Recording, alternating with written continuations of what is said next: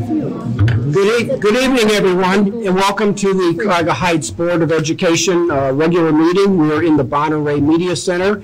It's 7 p.m. And Mr. Muccio, would you call the roll, please? Mrs. Utter. Here. Mrs. Schuker. Here. Mr. Suchaki. Here. Mr. Naaman. Here. Mr. Dobbins. Here. 5 present, none absent. On behalf of the board, I'd like to welcome all students, staff, parents, and interested community members to tonight's Board of Education meeting. The board values and encourages public comment on education issues. Anyone having an interest in actions of the board may participate during the public comments portion of this meeting. Please identify yourself on the sign-up sheet, which is what I was checking just a few minutes ago. It's a yellow piece of paper back there on the credenza. A copy of the meeting agenda is available to review on our school district's website. Please silence your cell phones during the meeting. Thank you. Would you please stand for the Pledge of Allegiance? Pledge allegiance to the flag of the United States of America and to the republic for which it stands, one nation, under God, indivisible, with liberty and justice for all.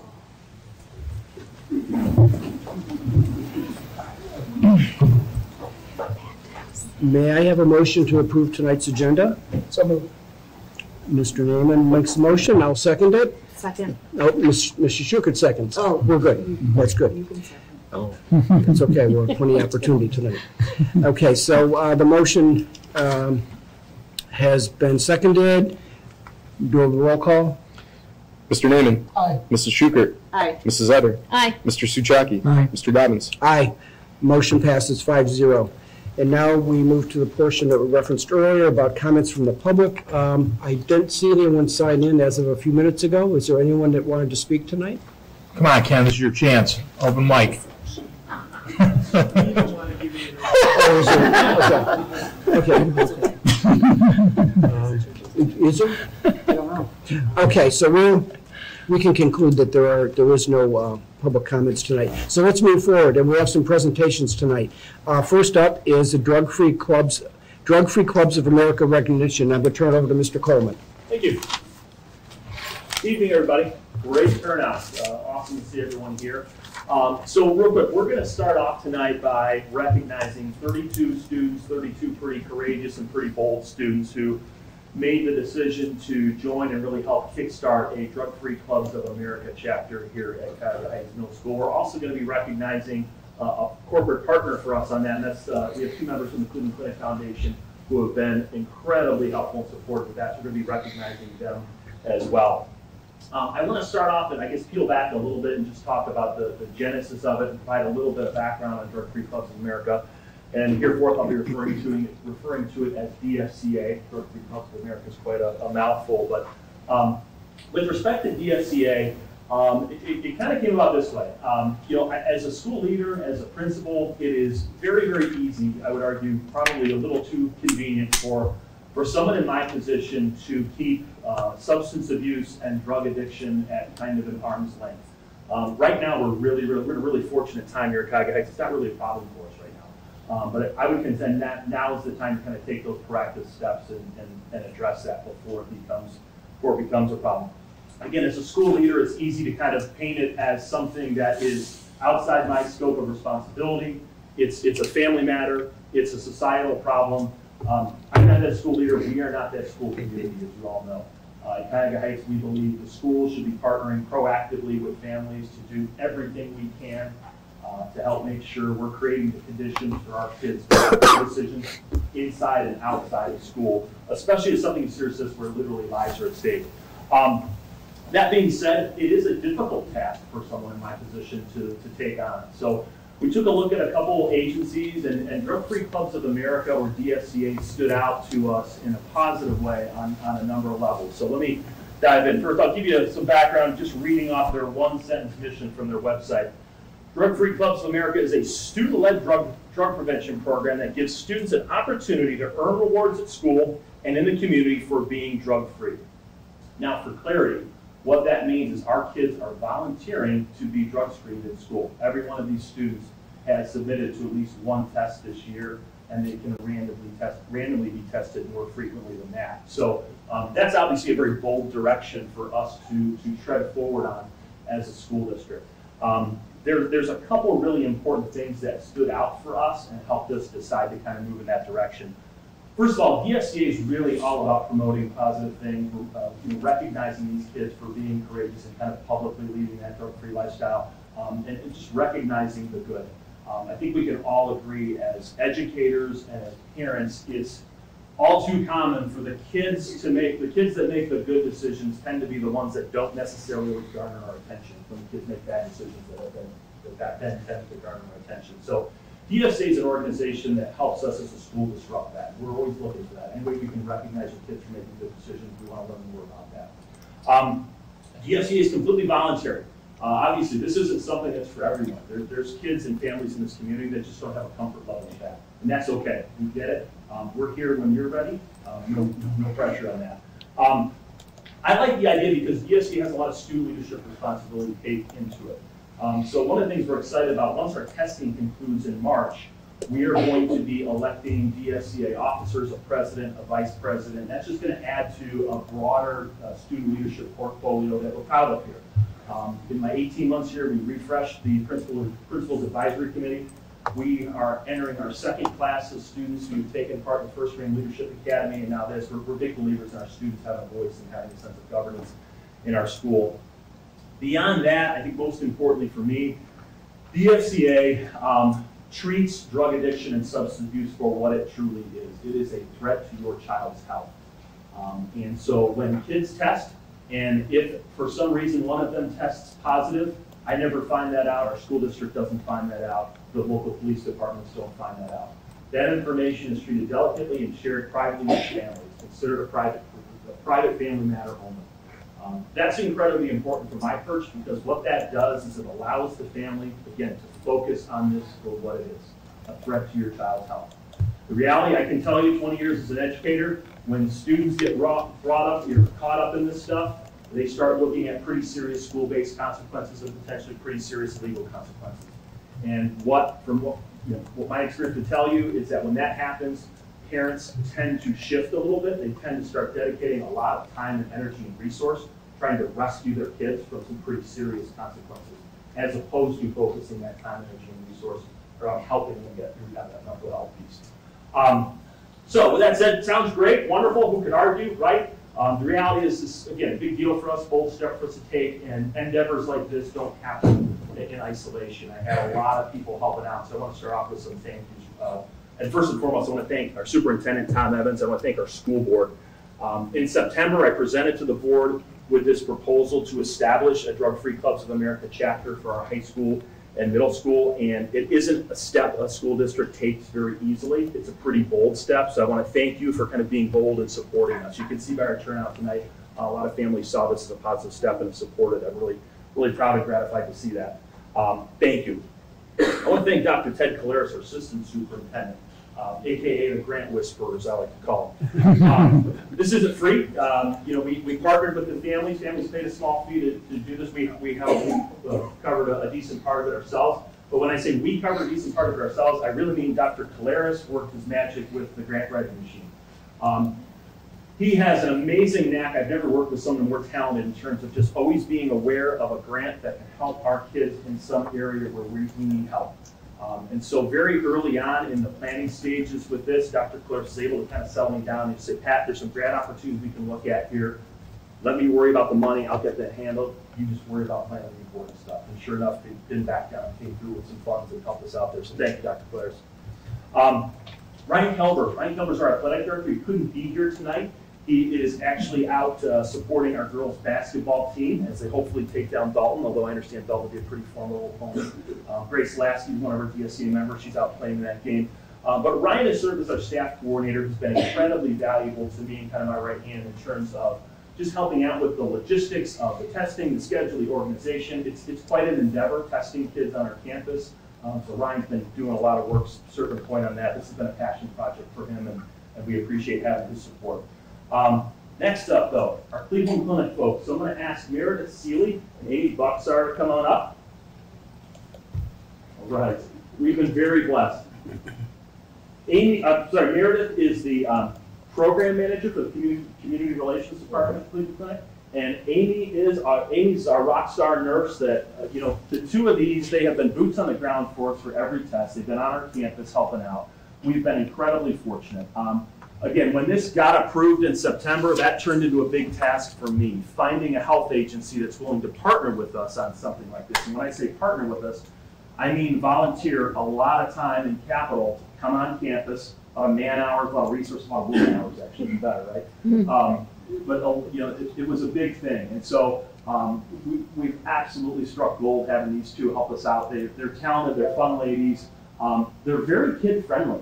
Their full-time job is not working in schools, but this is kind of an anxiety-inducing thing for kids to go through, and just a lot of high fives and laughs and just kind of lightening the mood. We are just so fortunate to have you guys working with us. So I have two things for Amy and Meredith. Okay, first, on behalf of the Cuyahoga Heights schools and the Cuyahoga Heights Board of Education, I'll present them with this plaque. I'm going to read the inscription real quick. Drug-Free Clubs of America chapter at Cuyahoga Heights High School and Middle School has allowed us to facilitate a student-led drug prevention program that positively recognizes students who courageously choose to publicly live and lead a drug-free lifestyle. This program would not be possible without the Cleveland Clinic Foundation's generosity. On behalf of the Cuyahoga Heights schools and the Cuyahoga Heights Board of Education, we wish to formally recognize and thank the Cleveland Clinic Foundation for their support and for their partnership. So thank you so much.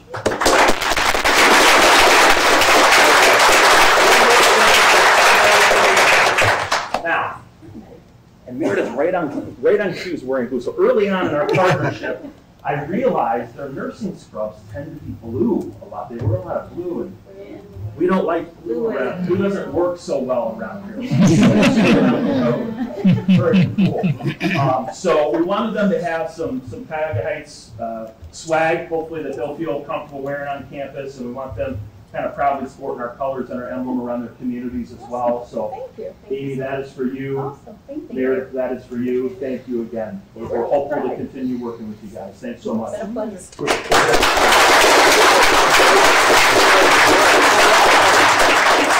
All right. Next up, my kids. You guys are pioneers. You're leaders. I've talked with you individually about this sort of thing at one point or another. I got two quick stories. One, sometime on my first month working here, it was right after the first Sports Hall of Fame, I had the privilege of following around Tom Evans for a campus tour. He was giving the alumni a tour that were in town for the Sports Hall of Fame weekend, and nobody gives a tour of this campus like Mr. Evans. Nobody.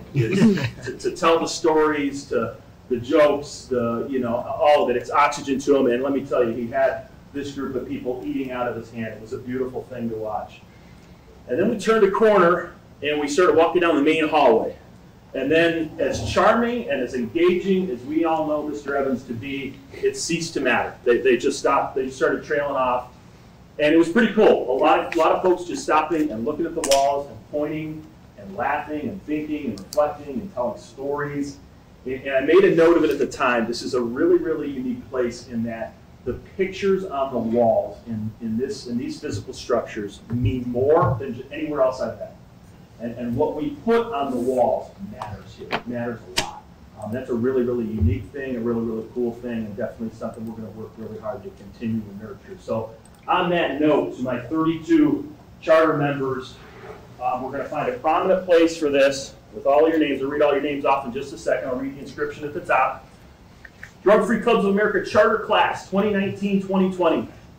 In recognition of our DFCA charter class in alignment with Drug-Free Club of America's values, these courageous students were the first to make the public choice to live, lead, and promote a drug-free lifestyle. So for the official record, those individuals are Dominic Belko, Khalid Boyd, Zach Polaris, Francis Connors, Joseph Connors, Matt Connors, Riley Connors, Casey Conti, Riley Conti, Richard Crane, Nick Dabrowski, April Hedrick, Jocelyn Kaczynski, Andrew Capus, David Capus, Jade Capus, Savannah Capus.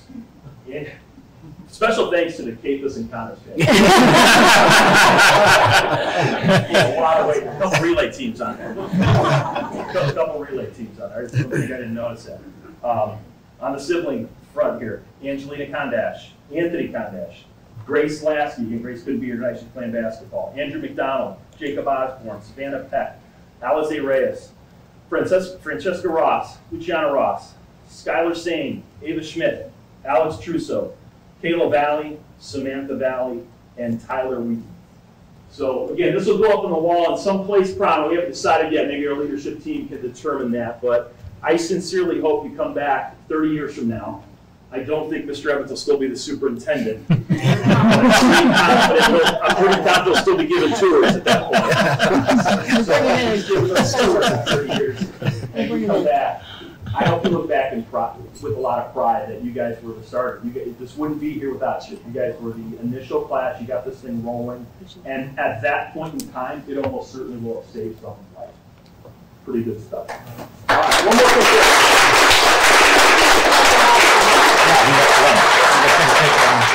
Last, I'm almost done.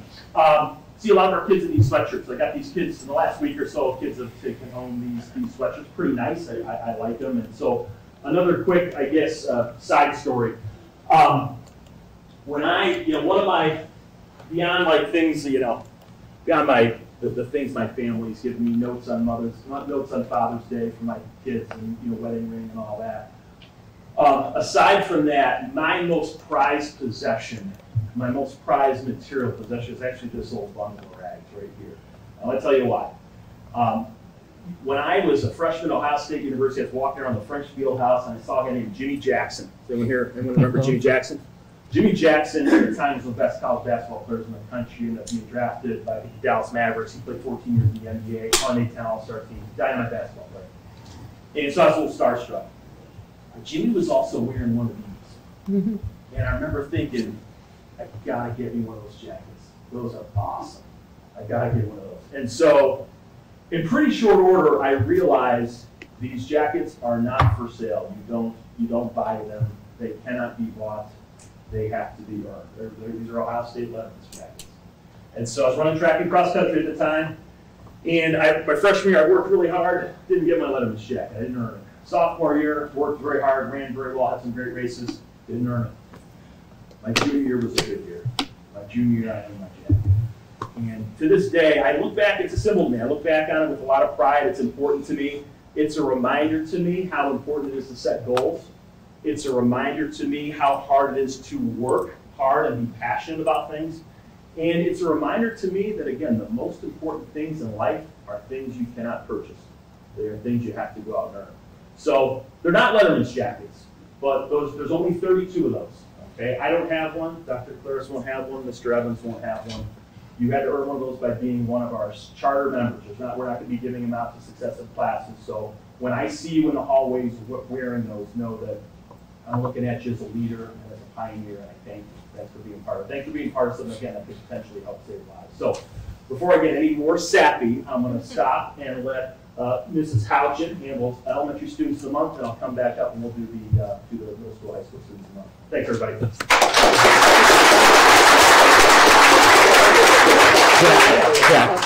Yeah.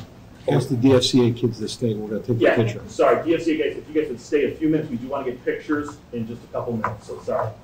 Thank you. Thank you. That's really, really awesome. I love seeing so many of you that I know who have now grown taller than me. These red shirts. It's pretty awesome. Super proud of you. So we're going to start tonight with elementary so that Mr. Coleman can have a little break, and then we'll move on to the middle and high school students of the month.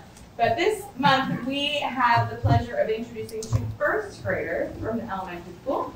First, we will start with Lincoln Candow. Come on up, Lincoln.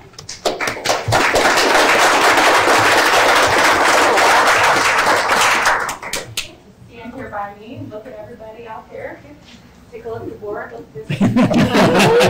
Yes, Lincoln. I love seeing Lincoln's smiling face at school.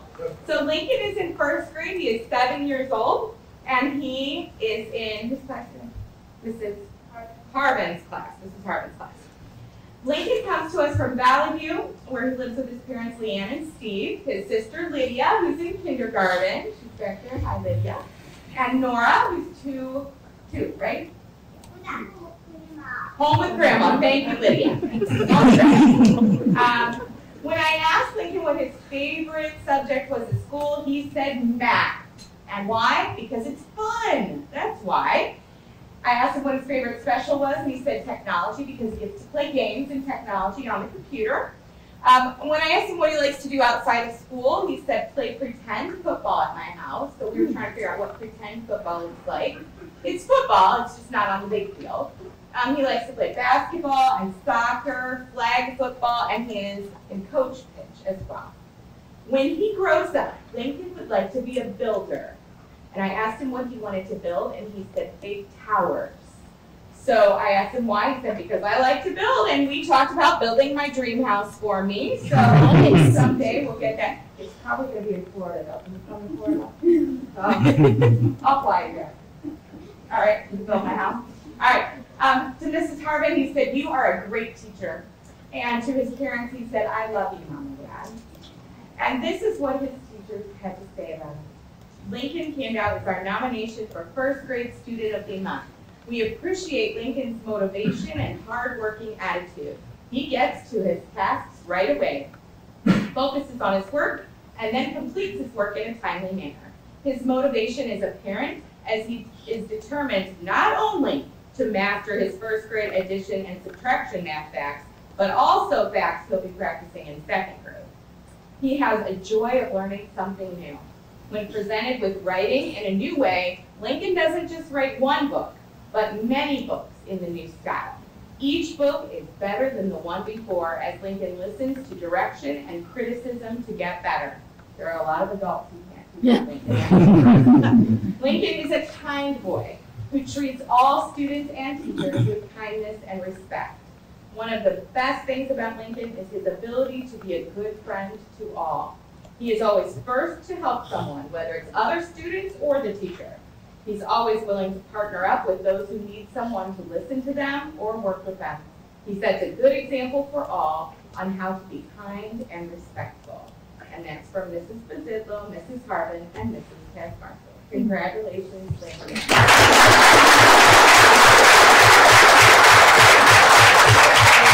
Hang out here with me for a few minutes, okay? All right, we're going to call up Madison Hawthorne. Come on up, Madison.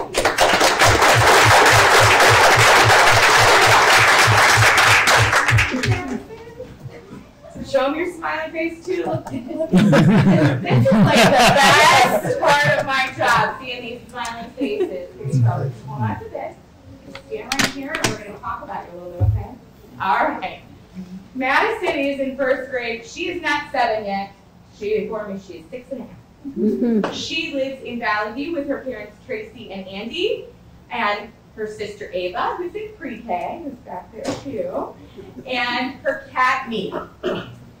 I asked her, what is your favorite thing about school? And she said lunch. Yes. And I said, why lunch? She said, because I'm always thirsty by the time it's time to go to lunch. So that is a very good reason. And Madison said her favorite special is the library because she loves to get funny books like Elephant and Piggy books. And she loves art because she loves to draw. When I asked her what she likes to do outside of school, she said play Frozen and play in the snow. So you're going to get a chance to do that I think over the next few days. She loves to be in gymnastics, soccer, t-ball, and this is my favorite. She is in curling. I've never had someone say they were in curling before. That's pretty awesome. When she grows up, she wants to be an art teacher. And I asked her if she wanted to teach big kids or little kids, and she said, how about both? Because she just loves to draw. She said to Mrs. Bazidlo, you are a great teacher. And to her parents, I love you. Madison shows she is caring by how she treats her classmates and teachers. She is always respectful to adults and ready to help her peers. Madison is honest. She can always be trusted to behave even when the teacher is not watching. She sets a wonderful example for her peers of mature behavior. Madison is often recognized by teachers outside of the first grade team for her good behavior and level of engagement. Reminders are never needed to start her work or follow directions. Listening and following directions are strengths which help Madison stay safe and be a good role model for others. In addition to exemplifying our CHES motto, Madison also has a strong work ethic. She stays on task and often goes above and beyond. These are qualities that will take Madison far in life. And I have to just tell one little extra story. We had a day where we had a student in Madison's class who was struggling with it. He was having a really bad day. And he was crying and missing his mom. And we were trying to get the student to go back to class. And Madison got up and walked over and said, I need a partner. Can you come help me?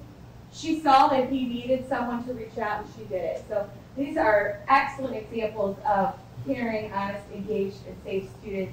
And we want to congratulate you both for being such great students.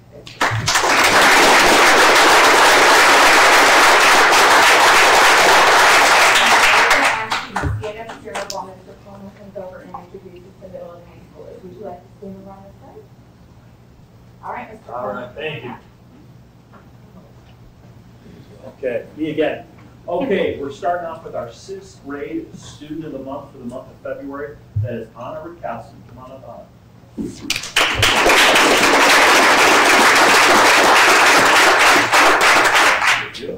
Okay. And Anna and I sat down recently and had a conversation. I learned lots of things. First of all, Mom is married, Dad is Kent. Anna comes to us from the village of Valley View. She had several siblings. Josephine was a 4th grader at Cuyahoga Heights Elementary School, and some older siblings, Todd, Jessica, and Melissa. Then I dove into the important stuff. I asked Anna about her future plans. I always love asking 6th graders this question, because they're just like, future plans, what? Eat lunch at half an hour. She started with, I have no idea. And of course, we kind of pressed a little bit.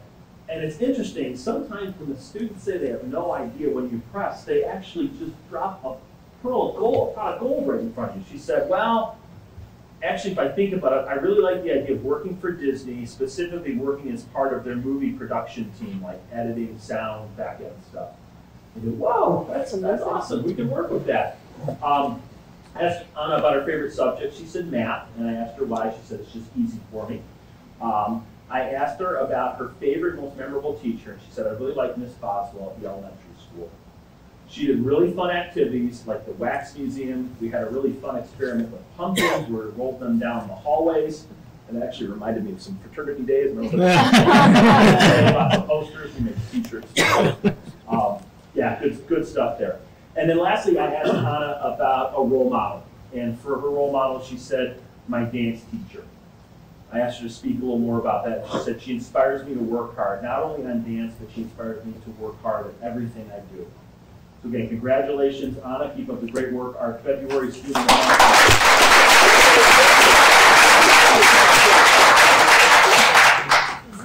Next up, February student of the month for the 7th grade is Lorenzo Amato. Come on up, Lorenzo.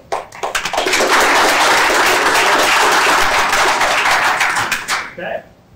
And again, my conversation with Lorenzo yielded the following information. He's coming to us from Garfield Heights. He started with me. He started August of last year, right? August 2018. Good stuff. So part of the same recruiting class. All right, good stuff. Mom is denied. Dad is August. One sibling, Giada Sophia Amato. Did I pronounce that correctly? Okay, good. Tough one. Future plans. Lorenzo said he wants to be an animator one day. He said he's really interested in making art. He likes the idea of making art for other people. I asked him what type of animation. He said, well, computer-based animation, traditional animation, whether it's static pieces of artwork. I want to try it all, and then I'm confident once I've tried it all, I'll find something I'll love, and then I will stick with that, which is a very, very good plan. Good stuff there. Asked him about his favorite subject. Oddly enough, it was art class.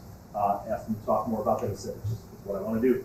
I asked him about his favorite teacher, and he said his favorite teacher is Mrs. Russell, mostly because she's my homeroom teacher and I see her the most. So frequency is important. And then lastly, I asked him about his role model. And he said, my role model is my parents. Even if they struggle, they get back up and they deal with it. They are really kind people, which inspires me. I hope to live up to that and be as kind as possible as well. Really good stuff. Lorenzo.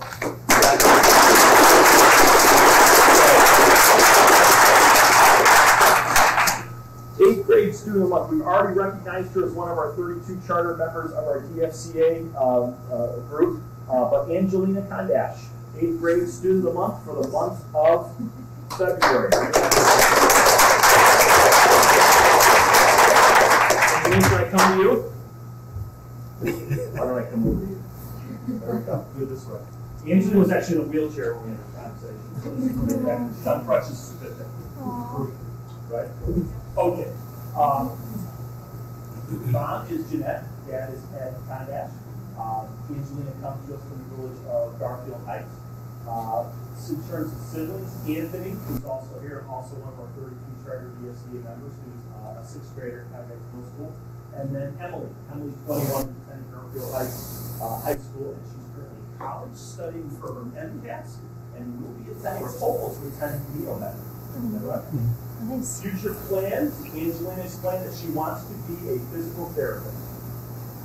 I asked her about her favorite subject. She said, I really like science, specifically biology, and it makes my heart sing as a former science teacher. I asked her about her favorite teacher here, and she said, you know, that's a really good question. I don't think I have a favorite teacher. They've all been so good here. And then she said, but if I had to choose one, it would be Mr. Vito. I really love her science class. And then lastly, I asked Angelina about a role model. And for her role model, she mentioned her older sister, Emily. She said, Emily's had a really difficult life. She's born with a heart defect. In fact, a portion of her heart is actually artificial. With that said, she wants to go to medical school and become a doctor and kind of repay that. She's going to be the first doctor in her family. I think that's amazing. Good stuff. Congratulations.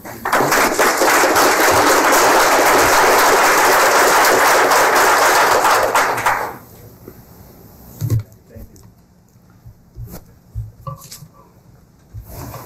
All right, next up, 9th grade student of the month is Jacob Del Val. Come on up, Jacob.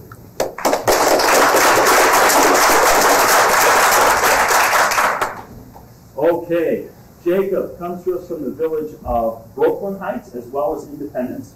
Okay, mom is Angelique and dad is Juan. A couple siblings, Tyler, who's a senior, and his locker's right around the corner from my office, class of 2020, and Daniel, who graduated class of 2016. I asked Jacob about his future plans. Again, he started off with, I don't really know, but he did say he wanted to be a baseball player. We talked a little bit about that, asked him about position. He said he really likes the idea of playing center field. But with that said, if that doesn't work out, he then explained that he wants to be a field level biologist one day. So again, started off with an I don't know, and then a great answer comes out of that, so good stuff. Favorite subject, he said it's honors biology. It's a really challenging course, but it has helped me improve my study habits, and now I feel much more confident retaining and recalling the information. If I think about it, this has helped me in every one of my classes. Asked him about his favorite teacher, and he explained Mrs. Kropchak, who was his honors biology teacher, correct? He said everything in her class is very straightforward. It's very easy to comprehend. She doesn't give us a lot of work, but the work that she does give us is for a purpose, and it really helps us understand things. And then lastly, I asked Jacob about a role model, and he mentioned our baseball coach, Coach Solomon. He said, I really look up to him. His attitude is always really positive. He's a really good person. He's concerned about helping us become better people as much as better baseball players. I really like the atmosphere he creates around our team. It's very, very positive. Okay, good stuff. Congratulations, Jacob.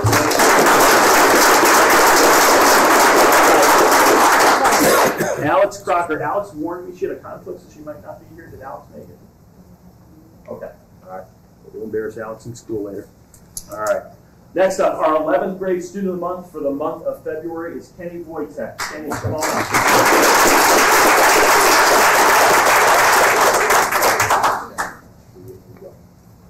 Okay. Kenny comes to us from the village of Valley View. Mom is Rebecca, with the camera. Yes, Joel, sorry. Siblings, Mara, class of 2019, and Macy, who's currently a 9th grader, class of 2023. I asked Kenny about future plans, and she was pretty quick, no hesitation. She mentioned physical therapy.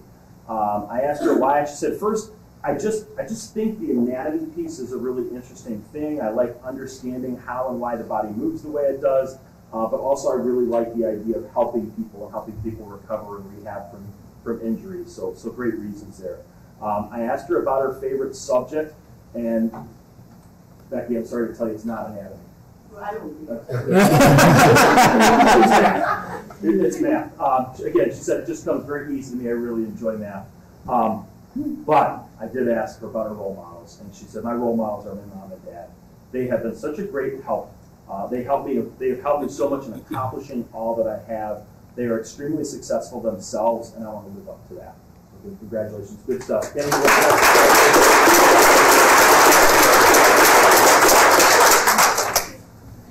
Last and not least, our senior 12th grader, Kyle Pollack, 12th grade student of the month.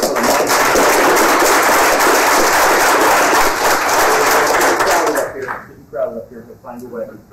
All right, Kyle and I had a great conversation. Seniors get a little more run here.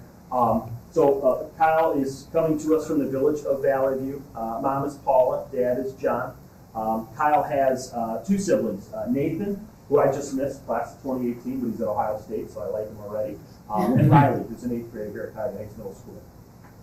In terms of future plans, Kyle is he's planning right now on attending Bowling Green State University, and he's thinking about focusing on teaching and coaching. So maybe we can recruit Kyle back this way down the road. We'll see.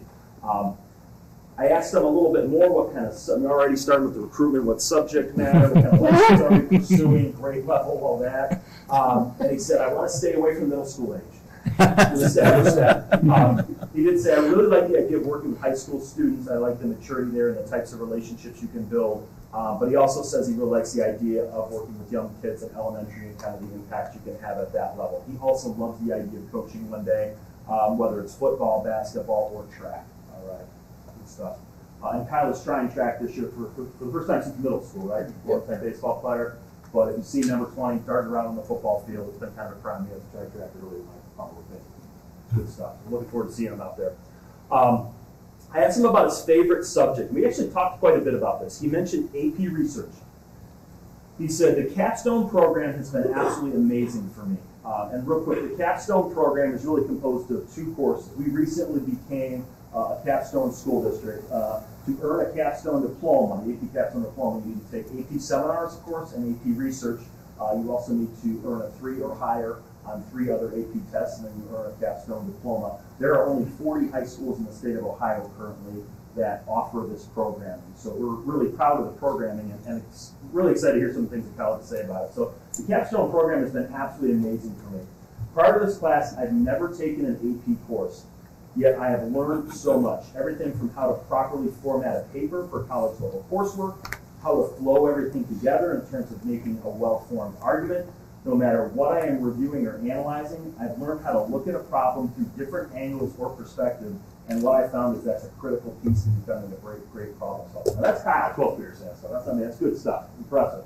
I asked about what they're doing right now in class. I said, right now I'm using the AP Research course to analyze the Lake Erie watershed and how it impacts Lake Erie water quality.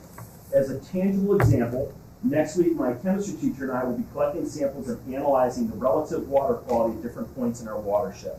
It has been absolutely fascinating to study. It affects everything. It affects our environment. It affects the fish inside. It affects wildlife. It affects our personal health. In short, I absolutely love the class.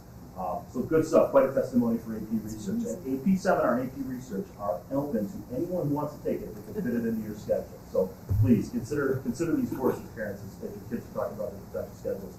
I asked Kyle about his favorite teacher, and he cited one of our custodians. First he asked, he said, can I talk about someone other than one of my teachers? I said, absolutely. So he cited Mr. Gibson, who's one of our custodians, and actually used to be Kyle's bus driver for quite a while.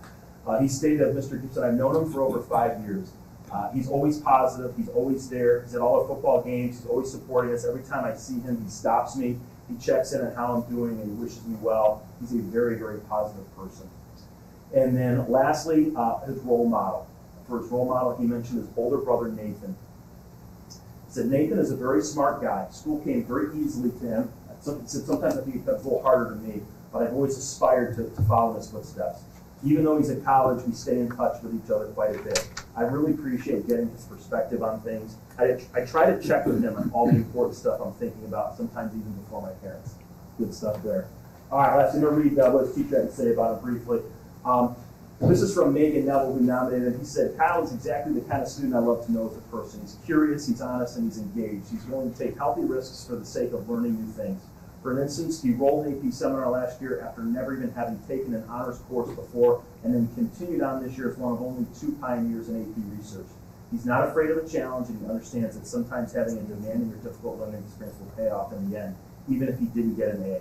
Outside of school, he manages to do important volunteer work, Camp Pals, Jacob's Ladder, etc. Despite participating in sports, having a job, and completing schoolwork reliably, Kyle is a great asset to CHS, and all he does for his peers and teachers, I'm very confident it's a bright future. Kyle is one of the seniors we're definitely going to miss him. Thank you so much. So at this point of the meeting, I want to thank Mr. Callender for his patience and participation today. We appreciate him being here. And so I'm going to turn it over to Mr. Muccio. Sure. Thank you, President Dobbins. I just wanted to introduce everybody here at the board meeting to Mr. Ryan Callender, who's a partner with Squire Patton Boggs. We kind of touched base on Ryan at our previous board meeting a little bit. But just to give some background before, passing the mic off to Ryan, we would look to add Ryan to our team as levy legal counsel to assist us with any upcoming potential levy that we would have for the district. So we're just kind of laying the groundwork for, any, team members that we would want to bring in to help us work if we're going down the path for a levy, whether it's bond, permanent improvements, or operating. Ryan, in essence, at least the way I look at it, would be our primary legal counsel dealing with levies, with Enos Britton, which is our general school district legal counsel, kind of in a secondary capacity at this point in time. I anticipate the cost for Ryan's services would be a blanket purchase order not to exceed $4,500 for the totality of what we're thinking. And I'm just anticipating that we would use Ryan as a team member for drafting the ballot language, general levy guidance, assistance with calculating the amount of the levy, any potential levy, and possible board and/or finance committee presentations if it works. And then I'll pass the mic up to Ryan to maybe introduce himself, explain more of his background. Okay, thanks, man. Thank you. My name is Ryan Callender. I'm partner with Clark Patton Boggs. I have for about 20 years practiced on what is referred to as public finance, which is most of my clients are governmental entities that in ways of either revenues or debt and bond. I've represented school districts for most of those 20 years. Our practice in Squire Patton Boggs represents numerous school districts all over the state, especially in northeastern Ohio, in that field in public finance.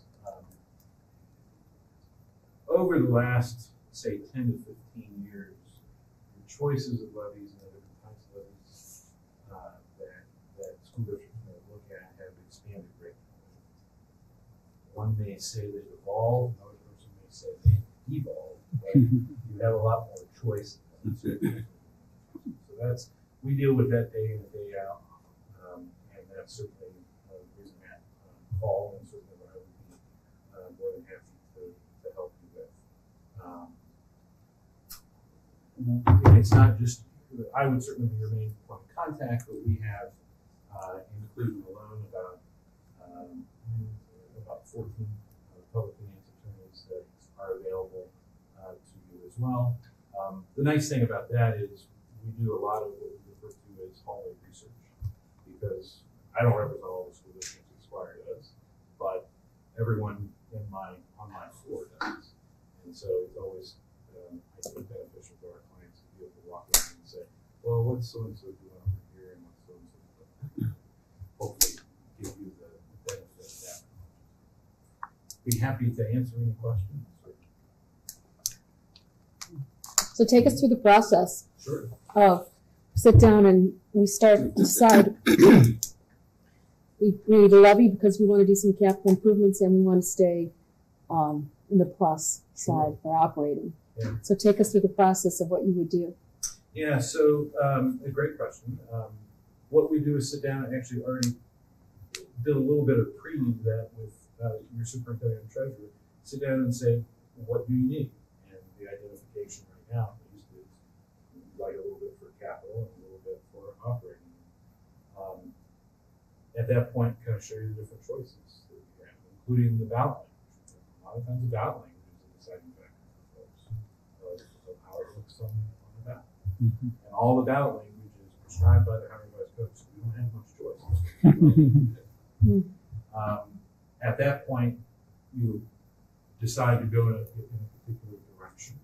Then the real procedure kind of kicks up. We decide how much, what dollar amount per year are you really looking for.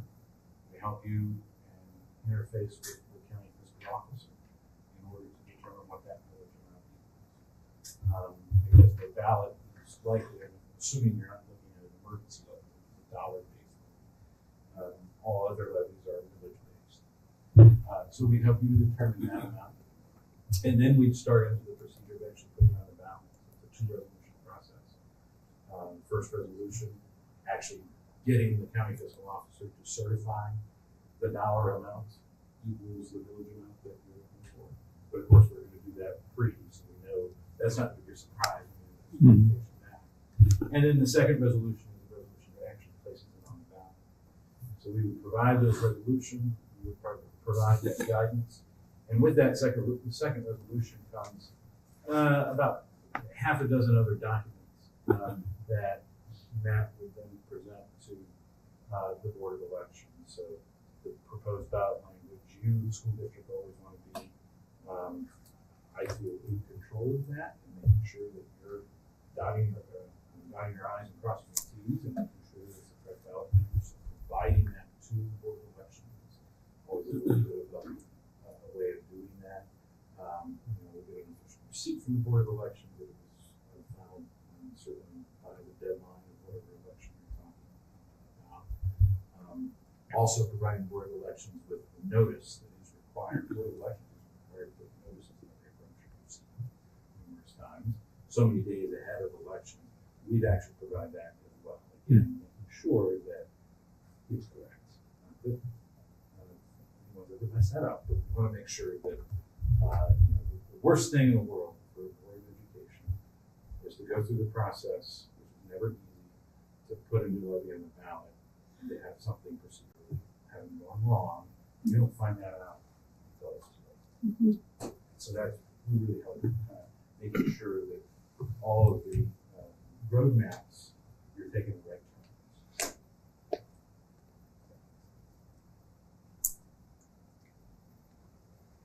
Sounds good. Certainly. Any other questions? And you're saying that you would be the point person, but there would be other people from your organization that would be also involved with this? If necessary, absolutely. So, for example,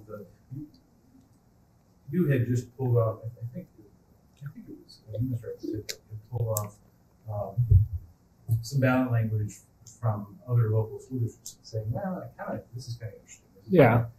That happened to be our attorneys that did that too. So that can, I can easily go to that attorney and say, well, how do we make that ballot language look like that and still fit?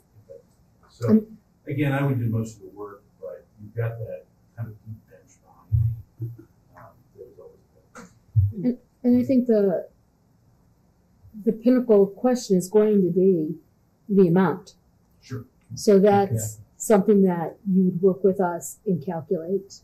We'll certainly help you calculate what millage equals what amount, and vice versa. Yeah, it's what the number is going to come from us, and what he will do will then verify what that looks like in the term of millage and what that's going to generate. And I think Matt maybe put it best as we started through this process is that we're kind of assembling a team of people that have certain levels of expertise in different areas, and certainly the ballot language and the legal aspect part of it. Mr. Callender brings a great deal of strength and a lot of resources to the table. You heard Galen a couple weeks ago, and we met with Galen this week, and she brings a certain amount of expertise on ballot issues, the actual working with it, getting the passage of that.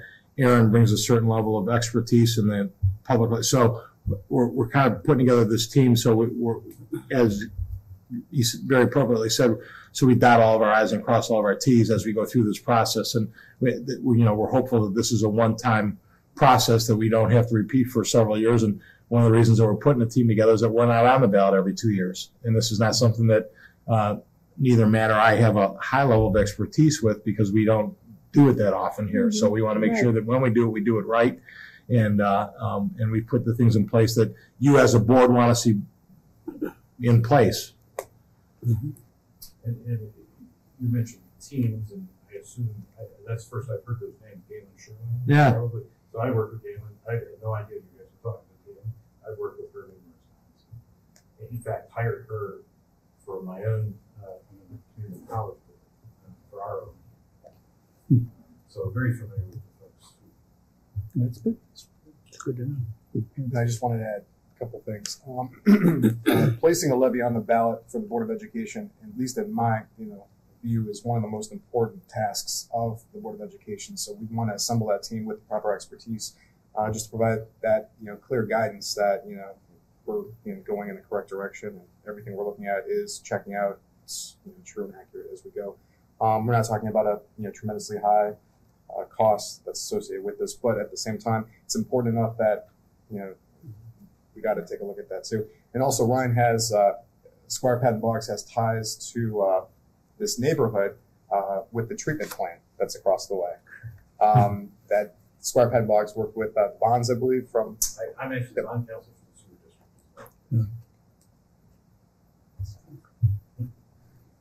Very good. We're excited to add Ryan to be a member of our team. Okay. Very honored to work with you, especially after I saw it. Thank you for coming out tonight. Thank you for the information. We look forward to working with you, and the board is of the same mind. Thank you so much. Thank you very much. Thank you. Thank you. Thanks, Matt. Well, Mr. Lucha, you're on a roll. Treasurer's business is up next, right? Yes. Go to the first item that we have tonight will be 5A. And this is a motion to approve the minutes of the January 22nd, 2020 regular meeting and the February 12th, 2020 regular meeting as found in attachment T1. I have to apologize. I didn't actually have the opportunity to print this out as I normally do because we lost internet today at the whole district. So it's amazing, once you lose access to the internet, what you can't do, with that, and you have to fall back to the, contingencies that you have. The next items for recommendation tonight, item 6A, it's going to be a motion to accept the bank reconciliation, financial reports, and payments for board review as of January 31st, 2020, as prepared and certified by the treasurer as accurate, as found in attachment T2. 6B, motion to approve new vendors to the school district for W-9s attached, as found in attachment T3. 6C, motion to accept the attached list of donations received through January 31st, 2020, as found in attachment T4. And 6D, motion to approve purchase orders over $5,000 as found in attachment T5. Now I would ask for motions 5A, 6A through 6D. Is that consent? Would that be a treasurer's consent agenda? Okay. So moved. Second? Okay, the motion's been seconded. Is there any discussion? Yeah, just wanted to touch base on a couple of these. As far as 6A, the financial reports, we're on track. I won't go into it too much. The prior meeting, we really went in depth on all of our different accounts that we have, especially for the general fund. All I'll say is we're on track for our 5-year forecast and our plan going forward. So it's good news. 6B, we just have one W-9 vendor for approval. It's a small amount that would be taken from the general fund. 6C would be the donations received. And I just want to thank the Schukert family, Christopher and Melinda. I'm just putting money in my brother's scholarship. So Scholarship donation. I've got another check to write to you soon too. So. And 6D would be the one purchase order that we have, and it's for $6,376.50. This is to Heinemann Publishers for 4th grade reading resources. Very good. Would you call the roll then, if there's no further discussion? Mr. Dobbins? Aye. Mrs. Etter? Aye. Mrs. Schukert? Aye. Mr. Suchaki? Aye. Mr. Naaman? Aye. The motion passes 5-0. Okay. Gotta get- And then just had two items for discussion tonight. First, I just wanted to update where we stand with our state software redesign, financial software migration, the update. So we're switching from our current state software to the state software redesign. We've completed the cleanup sheet, I guess you can say, from Neonet. So what we wanted to do essentially was clean up items that were sitting in our current state software as we look to take all of that data that's in our current state software over to the redesign that we have. So we're cleaning up some aspects, the USAS side, the USPS, the payroll side that we have. We've completed that as of the 14th. So now we're in the mode of Neonet's reviewing all the data that's currently sitting in our state software. And we're working with them as we go back and forth. And then the next step is going to be to build that template of what would be our redesigned software as we go to it. So we're starting to make sure all of our data is correct. We have to migrate everything in that data over to the new state software redesign. So we're taking everybody's payroll information, all the deductions, the job screens, the vendors, the checks that we've cut this year, the checks that we've cut previous years that we have. So it's a lot of data that we're taking from that current software and migrating it over to the redesign. So it's a lot of checks and balances, making sure everything matches up, making sure if we're moving, my payroll information is going to the correct, making sure that would be in the redesign software. So that, at least in my eyes, is going to be the biggest task that we have, is just making sure, all the data that we're taking over is going to line up. And then once we start doing that and we feel, as we start going through that redesign software, we're checking it with Neonet or ITC, and it looks correct. We're going to balance those two systems. So we're essentially going to work at both for a short time. And then once we feel confident enough in that redesigned software, we let the old software fall away, and we're just using that new software that we have going forward. So, but we want to, use both enough that, if something goes wrong with the new software, we can still fall back on the redesigned software or the state software that we have, just to keep everything still moving that we have in the district. And I just want to thank the Treasurer's Office, Kathy and Ulixa. They've been doing a tremendous amount of work with this behind the scenes, and I just want to publicly thank them for all that hard work. Is it positive? Like, are they feeling confident too? Yeah, it's a lot of work. Sounds like it. But it's they feel positive. They're excited about it as much as you can be for accounting software. So, I'll say that. It's not like you're going to the World concert or something like that, which would be a lot more exciting. But, Joe and Mark are excited. In the context of the Stones are 80 years old. I think I take the accounting software. We're all years. In the context of accounting, financial software, we're pretty excited too. And our hope is that we transition over and nobody else really notices anything. I mean, that's the perfect scenario. So, I was going to ask you, what do you think your timetable will be like? You're going to do the two systems, right. and then we're hoping when are you going to make the big jump? Right. We're hoping ultimately by summer that we have Okay. everything complete. Sounds like So, a good certainly by the start of next school year, we're looking to kick off with that new redesigned software that will be Sounds on. like a good plan. So are you expecting to actually close the June 30 books with the current software or the new software, or doing both? Both. Oh, great. So we're going to help the auditors. When I told them that we're thinking about closing with both the redesign, if we get to that point, Sure. but certainly with the state software, I think Matt Goldman had a big smile on his face because for the auditors too, they have to learn this redesigned system. So it's a lot of work with them. They can't take the same reports that that have been using for the past 40, 50 years on the state software, the FinSums, the RevLEDs, the BudLEDs. As you go through your budgetary, you look at that. So it's a lot of different, the state's not renaming all those reports the same name. Not sure why. I think that would make sense. But so there are some differences there that, the auditors are learning too. But the goal would be that we would close with both softwares. And then, certainly at the start of next school year, we're using the new software. But, we'll update the board as we go every step of the way. But this initial kickoff cleanup item list that we had completed by the 14th is where we're at. And now we're looking to, start building what that, redesigned software would look like for Cuyahoga High Schools. So all the things that we did to expedite the auditors' time here, now they're learning the software too. So they're going to have to, not only are we learning the software, they're going to learn how to use the new software for the auditing purposes. So. One quick question too. So are we migrating all the history? Or is it, are you archiving part of that too, or is it all coming over, or part of it? Or? We have, we have we have our history archived on what's called the CD-ROM from Neonet, and that goes back up until, I want to say, the year 2000. Okay.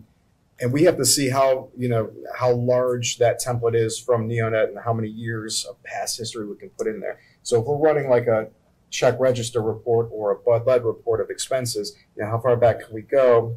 10 years, 7 years, 15 years to pull that data. It's working with Neonet to see how much data is possible for us to put into that.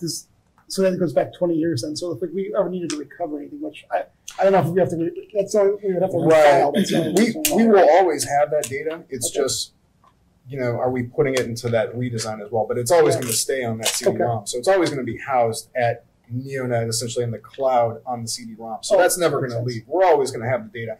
It's just, are we going to put, how much of that data are we going to put in the redesign? So when we're running reports, it's easier for us to, I want to see, from current date to 10 years, all expenses from the 3 fund that we have in the special cost center.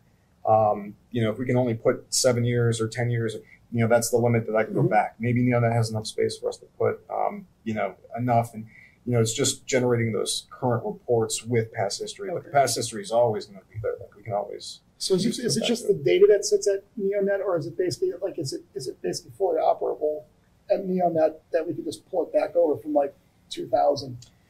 Or like, how does it sit? Like, I'm just curious. Because like if you had to recover, like we had to pull something from 2005, like how do we do that? I mean, or is it? I mean, it's probably the risk is probably nil, but I mean, I don't know why we would ever want to do that, but I just was curious. Oh yeah, it could be something where I could see about maybe speaking with Dave Wallace more, or even Neonet, to have them even come out here and maybe give a very small presentation just on kind of that retrieval of the data that they have and just how ready it is. Because I'm not quite sure, all the aspects to it. How many different templates of our system that they have just sitting there. So I know that there's a couple and that they can recreate our data right away. So if it's kind of like saving a video game in time, I guess you can say. So if we're playing video game and you start and you save it after a certain point and you keep going, then you can always restart from that point in time. I see. Okay. So that would be, because what would be the reason why we would actually even have to recover a closed set of books? Oh, there are a couple times, especially when you close fiscal year end. So they have it where, if you ever, for whatever reason, enter some budgetary numbers wrong, you can go back and pull up that previous month. That happens. But I'm talking from like 15 years prior. Like I could see the last. The last couple. I'm not. That's why I'm not too sure about 5, 10 years down the road if you want to go and recreate from that point in time. It's relatively easy to do now from the past month or 2 months. They can recreate that template, but how far back in time we can go to recreate that point in time, I'm not too sure. Is there any sort of like state requirement that lets us? I mean, actually, the other question is that do we pay for the archiving of that data? Yes. That's rolled into the total sum that we pay. So then my question is like, is it a state requirement that we would actually have so many years worth, or can we eliminate that and actually reduce the cost? We have like a retention policy that we have to follow. Okay. Correct. Yeah. Okay. And it's nice to go back and look at 15, 20 years ago. So that makes sense.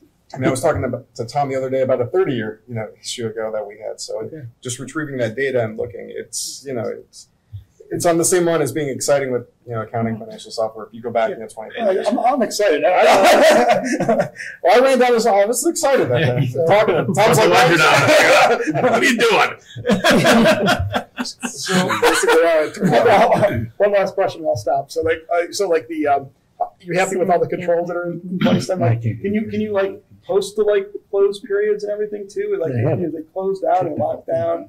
Is there controls over approvals and of journal entries and those types of things? I haven't played enough with the new state software redesign to get a comfort level about it yet. I do know that, when we had Lisa and Kim, when they did the presentation from Neonet, and they talked about the state software redesign as well as eFinance plus those two systems. One aspect I didn't like from both were the facts that you can't close a month and move forward, and that month is closed and locked down. Yeah, that's something I'm not. But that's both sides, conforming and making the data, open in essence. Okay. So, that's something new that I'm not, tremendously familiar with.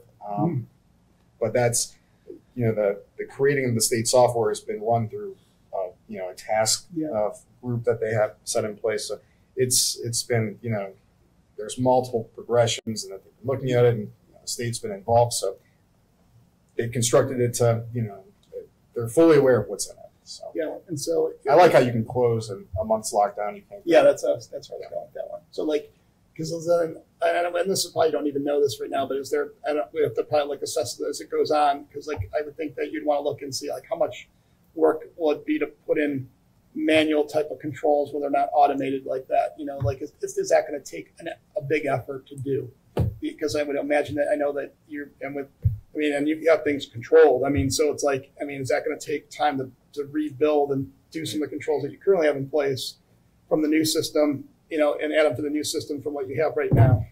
Yeah, we not too many controls in the redesigned software that we really have to go back and recreate.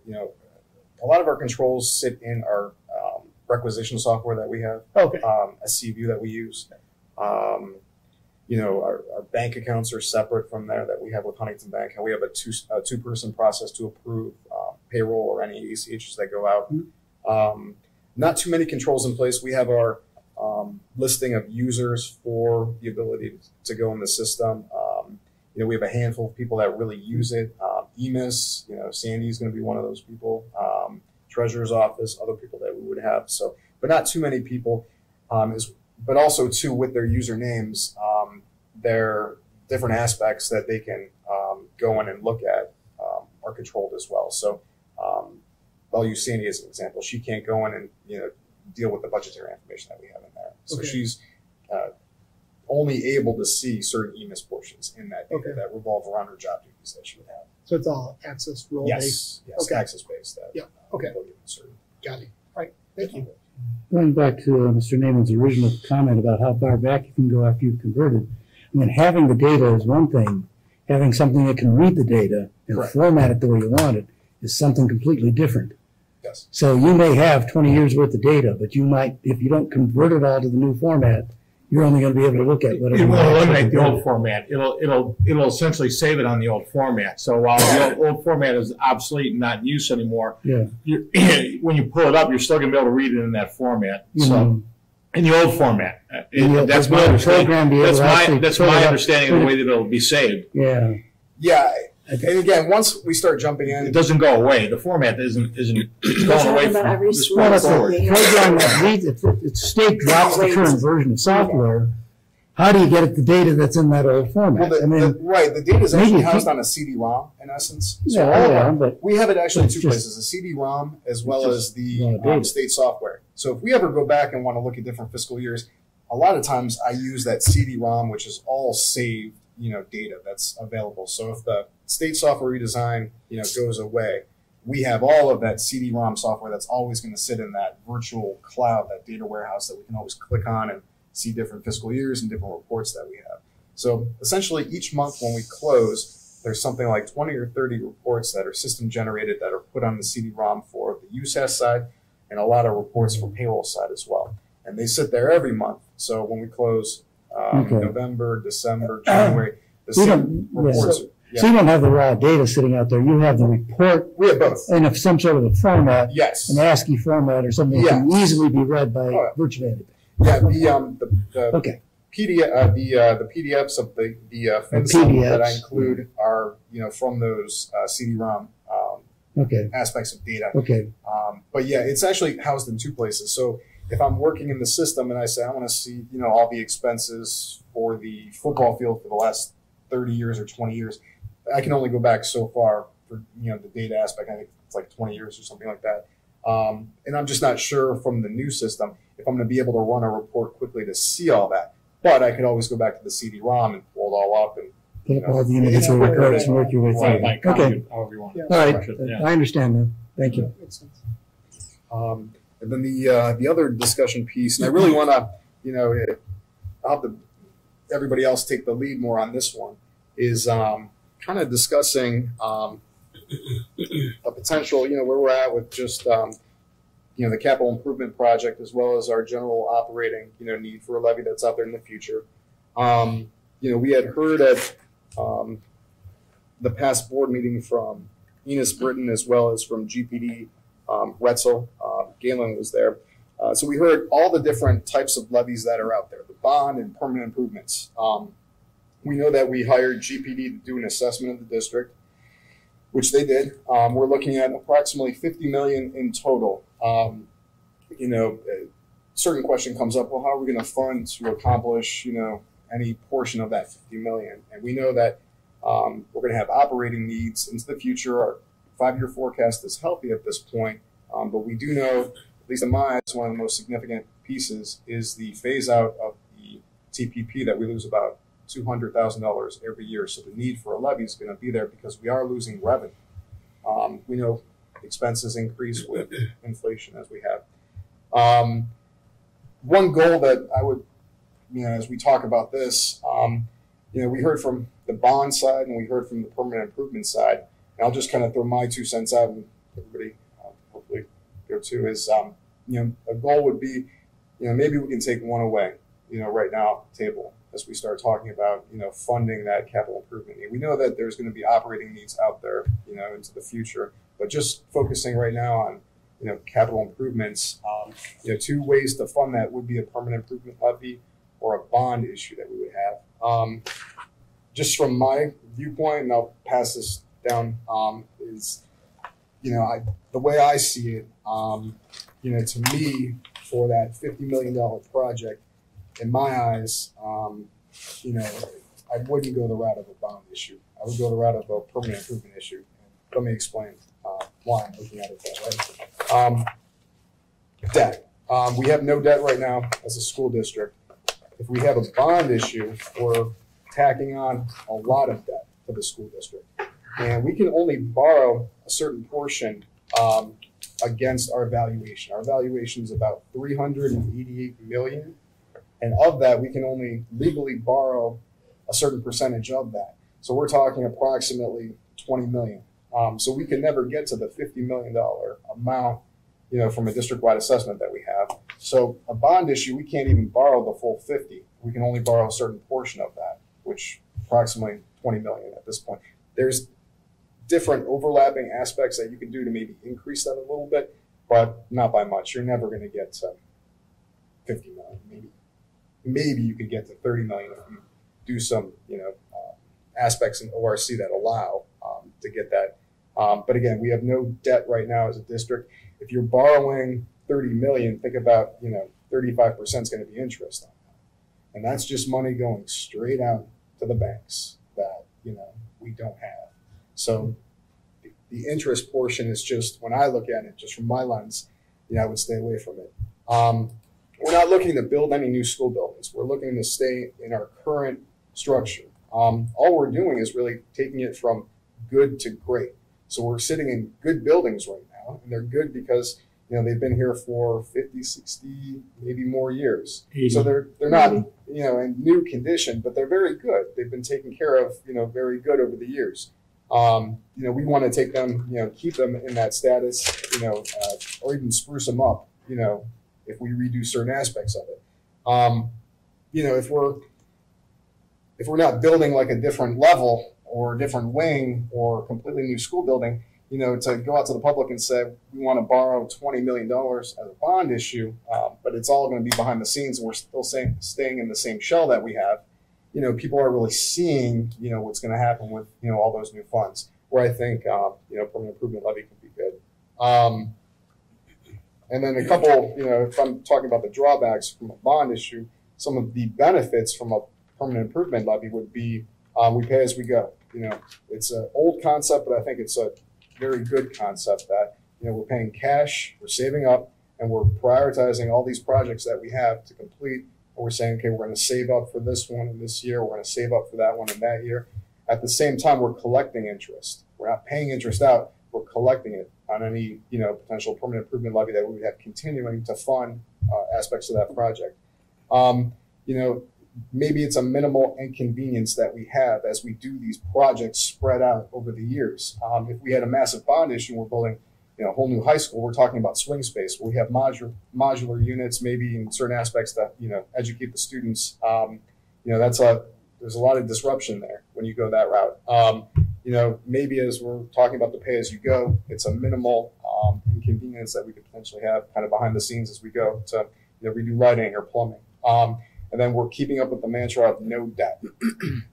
If we do a PI levy, and we kind of do the pay as you go, so we would still continue to have no debt as a school district. And again, that's just my 2 cents. I kind of wanted to pass it around for everybody else.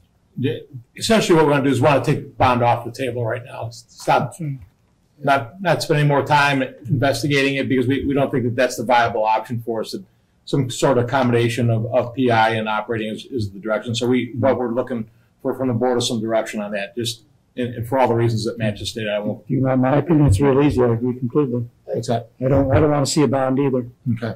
Okay. Agreed. I'm agree too. Yeah. Absolutely, we don't want to go into debt. Yeah. We still do have to get serious though about needs versus wants. And that, because how much does 1 mil bring in? 1 mil brings in approximately 350,000. So it's 3 mils per million times 50. A lot of millage. Well, but we also know the number. A lot of years. I can tell you the number right now is below 50, because just with what Dr. Claris's and just as we started, and that's part of what the next step forward is. But let's stop talking about a bond issue. Let's talk about what we have done. Let's talk about our priorities then with Jason. We also know that LED lighting's return on investment, so we want to put that towards the front of it. Those are all discussions that we need to have and work that PI operating money into that plan then. Yeah. But let's take bond off the table and let's kind of narrow our focus on this so we can come up with some concrete numbers and a concrete priority list. It's time to start moving. Yeah, I would agree, and I would also echo Matt's comments, which is that one of the things I don't think we really focused on is that with the transaction costs on a bond are seemingly so much more than if we do a levy. We have Mr. Calendar up tonight, and he's talking about helping us write the levy language, but we're going to do the hard work of prioritizing the projects, costing them out with the architect's assistance, and putting that schedule together. Whereas if you have to hire a bond counsel to review the language, someone has to sell the bonds, and then you got to pay the interest. So I'm fully in agreement with your idea. Right. So I guess our next step, though, is to start sitting down, as you just described, and start going through the list and what is on the real list and what is really achievable and how many years do we want to spread this out, and then translate that into a dollar value and take that back into mills, and then add in what do we think we need for operating in the same time.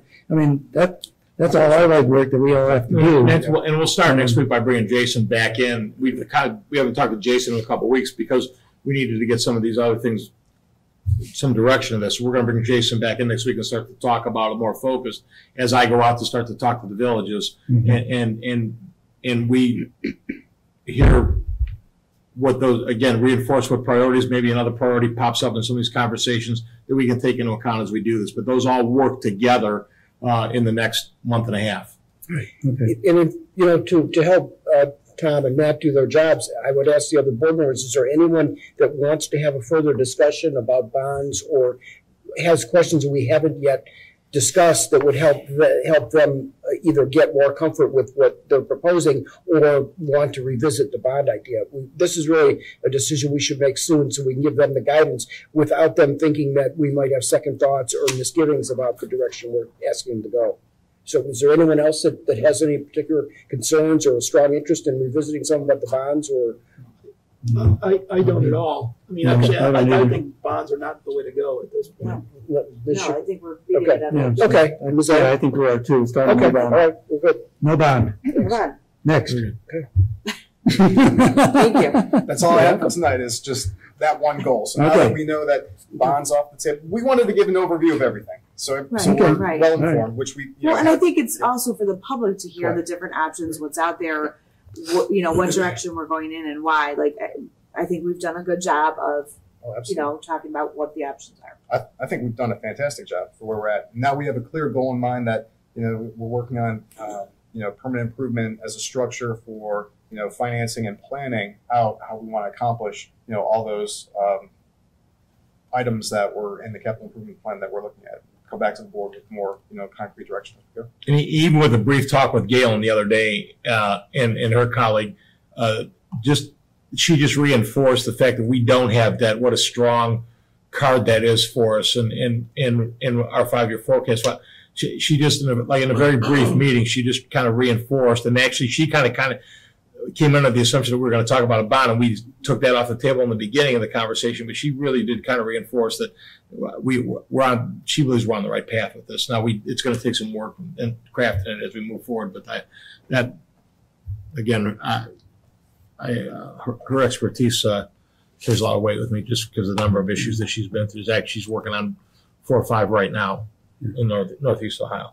On this presentation that was attached to the agenda, a couple of the pages, like way at the end, there's the review of final needs assessment, and there's 2 pages there. One of them talks about the 1 to 5, 5 to 10, 10 plus year, what we would spend per building, and the grand totals. And then the next one takes it by task, HVAC, roofing, electrical, and so on, and shows it over all the buildings with totals. Somehow, it would be nice to be able to put those together. That's what we're doing. And that's what the conversation will be with Jason. Okay. Because that's what I need. And that's what I need to move forward. Yeah. This is just a brief PowerPoint presentation that was used to kind of, get the message out to the public that we have nothing immediate, and this is what it looks like, just from a quick, couple page PowerPoint that we go through. But yeah, what we're doing right now is in essence, what I'm going to do sitting with Tom is we're going to structure our 5-year forecast. I'm going to essentially forecast 10 or 15 years out for operating money. That's going to be the operating side.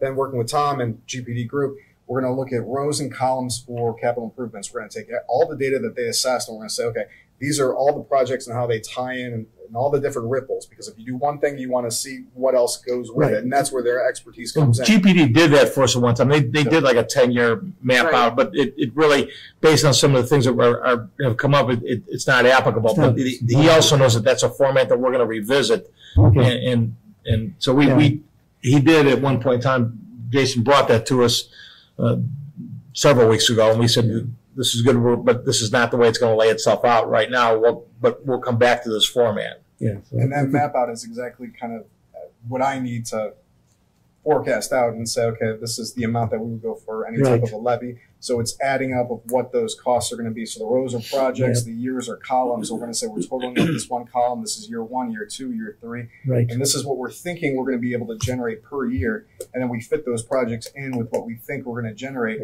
And that's how we map it out.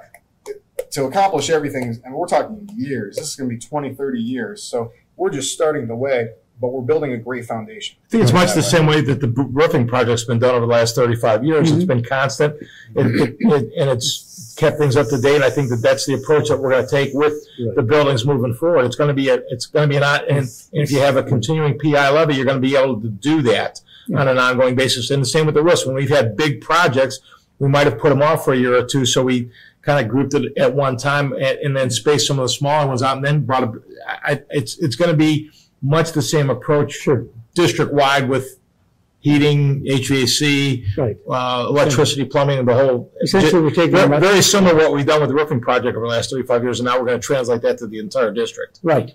And know what funds that we have to work with on an ongoing basis. Right. We're going to do it by category. Yes. We've got roofing, we've got HVAC, we've got electrical, we've got plumbing. Absolutely. They're all going to be there. They're all going to be ongoing, long-term projects, and we'll supply some PI money to work through the issues. And everything will be prioritized, just like the roofing. Got to fix this one first. Yeah, right. Right?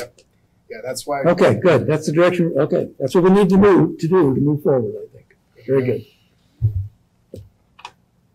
Thank you. Mr. Evans, Superintendent's business. Ready. 10, employment. Motion to approve employment of Christina Andrak as a substitute pool manager effective January 26th, 2020 per the adopted hourly rate, step 4, $13.64 per hour, contingent upon successful completion BCI, FBI fingerprint checks. B, motion to approve employment of Dan G. and Grandi as a student monitor bus attendant not to exceed 5 hours per week, effective March 2nd, 2020 for the remainder of the 1920 school year per the adopted monitor wage schedule, step 1, having successfully completed BCI, FBI background checks. 11, employment. A, Motion to approve employment of the following educational-related supervisors for the 8th grade Washington, D.C. trip to be held April 7th through 9th, 2020, per the adopted supplemental pay schedule. Danielle Connors, Desiree Siley, Joel Kovich, and Dan DeRazio. B, approve employment. Motion to approve the employment of the attached list of personnel in the stipulated positions on a one-year supplemental contracts for 1920 school year per the adopted supplemental salary schedule contingent upon successful completion BCI, FBI, fingerprint background checks if applicable. C, approve employment. Motion to approve employment of Elena Paparizos as a home instruction tutor for 2019-20 on an as-needed basis per the adopted hourly rate. 12, A, motion to approve the following volunteers to chaperone the 8th grade Washington, D.C. trip April 7th through 9th, 2020. George Burke, assistant principal, and Dr. Ted Claris, assistant superintendent. I like the volunteer term there. Is that volunteer or voluntold, Ted? Okay. Motion to approve employment of the following individuals on long-term teacher assistants remainder of 2019-20 school year effective February 13th, 2020 per the daily substitute rate contingent upon successful completion of BCI FBI fingerprint checks. 1, Amy George. 2, Eric Gendry. C, approved substitute teacher list is updated by the ESC effective 2020. Agreements, contracts, and memberships. Approve agreement with Vocational Service Unlimited for the summer. Motion to approve an agreement with Vocational Services Unlimited for Cog Heights High School to be a site option for VSU Summer Youth Career Exploration and Work Experience Program for the summer of 2020. B, approve agreement with Everstream Solutions LLC for installation of fiber optic lines. Motion to approve the attachment regarding the installation of fiber at no cost to the district. C, motion to approve the purchase of an 84-passenger school bus from Cardinal Bus Sales and Service per fall bus bid from the Ohio Schools Council, including trade-in of bus number 8 at a cost of $95,233 per the attachment. D, a motion to approve the attached community use of school facilities application form regulations and rental fees as revised. And E, approve application for overnight field trip for the varsity baseball team to travel to Wright State University for 2 college actually, it's 2 high school contests on March 27th and 28th. We're not playing a college team. We'll be playing Sidney Lehman High School at Wright State University. I ask that those be approved via the consent agenda. Okay. I'll make a motion to approve Mr. Evans' consent agenda. Second? Second. Mr. Naaman, second. Is there any discussion? Just going back through the pool, substitute manager, Mr. Calver's got a great relationship with the rec director over at Seven Hills. So when we needed a lifeguard for the open house, Jen Berger talked to one of her staff members. We're going to cultivate that relationship a little bit more. Lifeguards have been hard to come by. If we can offer some time for them here and then Seven Hills, I think that's more lucrative for those lifeguards. So I've urged Ryan to continue to cultivate that relationship and make some offerings for some of the lifeguards. And as we know through the years, lifeguards have been tough to come by here. Yeah, and so did I, by the way. I encouraged him to do the same thing. So Jen's a long time. I've known Jen and her husband for probably 20 years. So that's a good contact for us. She won't admit to 20 years, but it's been that long. Student monitor, Dan Giangrandi to be a bus attendant. We had a resignation, so Dan was going to fill that in for the remainder of the year. He's already here working with a student during the day. He'll now also fill as a bus attendant as well. The DC trip advisors, we were kind of laughing. Mr. DeRazio is talking about retirement this year, and I said, Dan, did you really volunteer to this? He goes, yeah, one last time I want to go to DC, and so we were teasing Dan about that a little bit, but that's happy to see that. Supplemental contracts that you see there, those are assistant coaches for spring sports as listed. Elena Paparizos, we brought Elena on after the first year through the ESC. We've got some home instruction that is going to require some special needs expertise, and Elena already works with that student during the day, so we just thought that might be a natural for her to then follow up with that student. The volunteer chaperones, as I said, George and Dr. Claris attending as well. Long-term substitute teacher assistants. These are people that are moving into teaching assistant positions because the teaching assistants have moved into long-term subs, one for 2 of our elementary teachers that are on extended absences right now.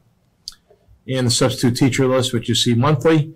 the agreement with vocational services, that's for up to 5 students that will work 20 hours a week, special needs students here on site that actually get paid through the vocational services. But we would work them into our summer maintenance cleaning staff. A nice opportunity for some of our handicapped students. Everstream Solutions is a replacement of some fiber optic line at no cost to us.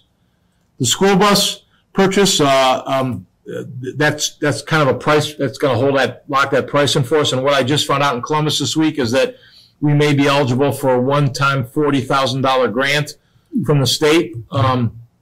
Essentially, what the state did is they had so many $1 million.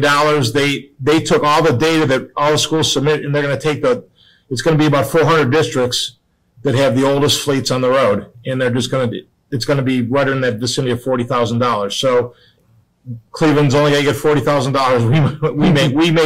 We may fall into that list. So that should be out, and they're just going to notify us through CCIP. We didn't have to fill out any kind of application or anything. That's just going to be. So if that shows up, Ted, you'll know where that came from. But based on the age of our fleet, we may well qualify for that, which would cover half the price of that bus, and we will certainly take it. Would we know if that bus would or would not have seatbelts? Does not have seatbelts. Does not have seatbelts. And that's the only discussion that we'll entertain during my comment section.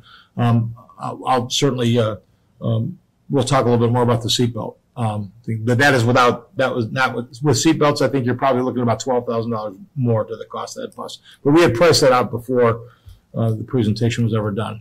In the community use for school facilities application, and that was just adjusted.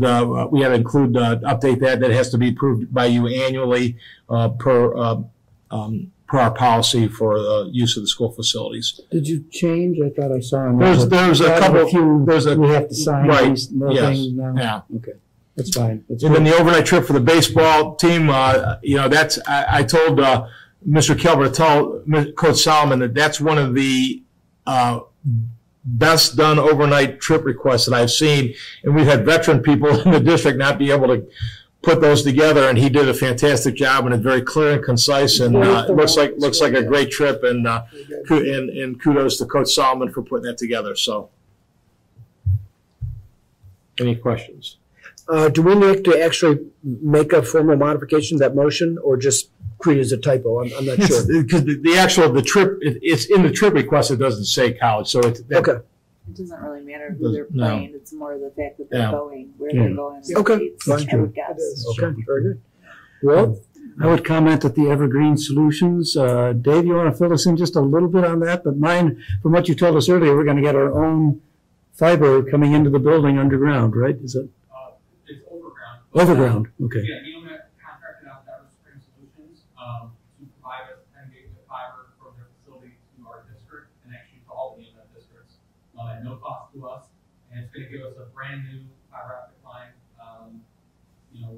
where it's not owned by Warner Spectrum Cable, so we don't have to worry about any of their bugs. But brand new to the district, it's something new they're doing, and they're supposed to be increasing our speed at no cost.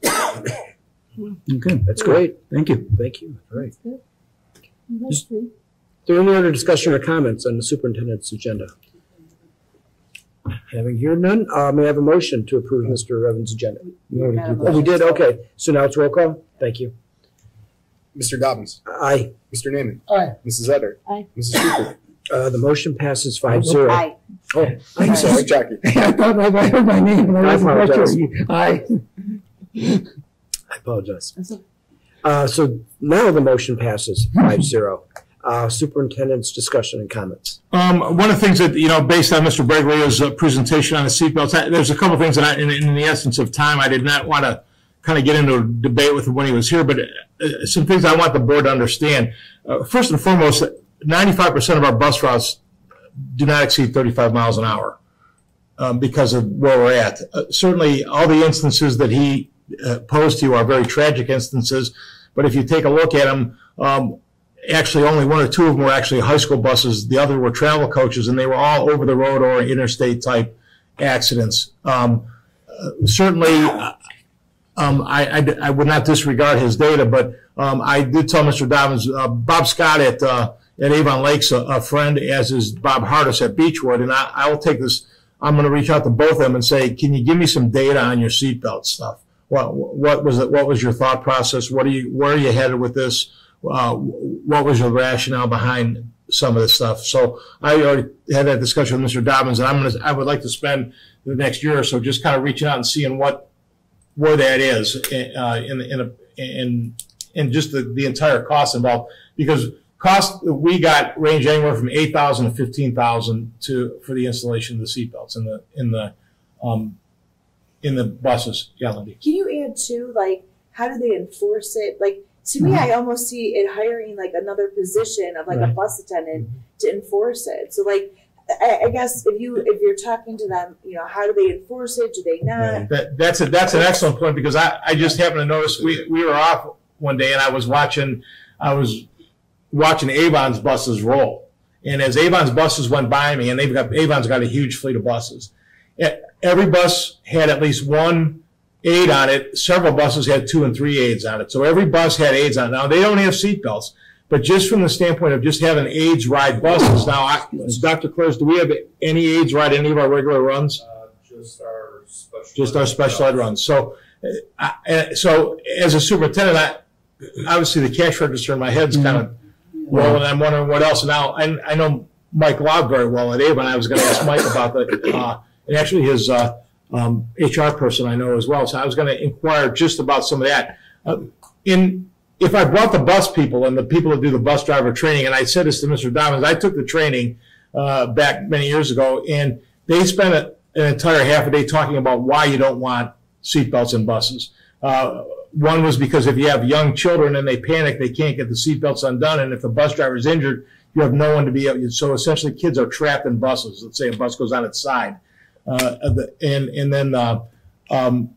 even if you do, if the bus driver has the cutaway piece of equipment, the amount of time that it takes for a bus driver to cut the students out of seat belts. So there was a factor involved with accidents that this is what they used to cite. And again, I'm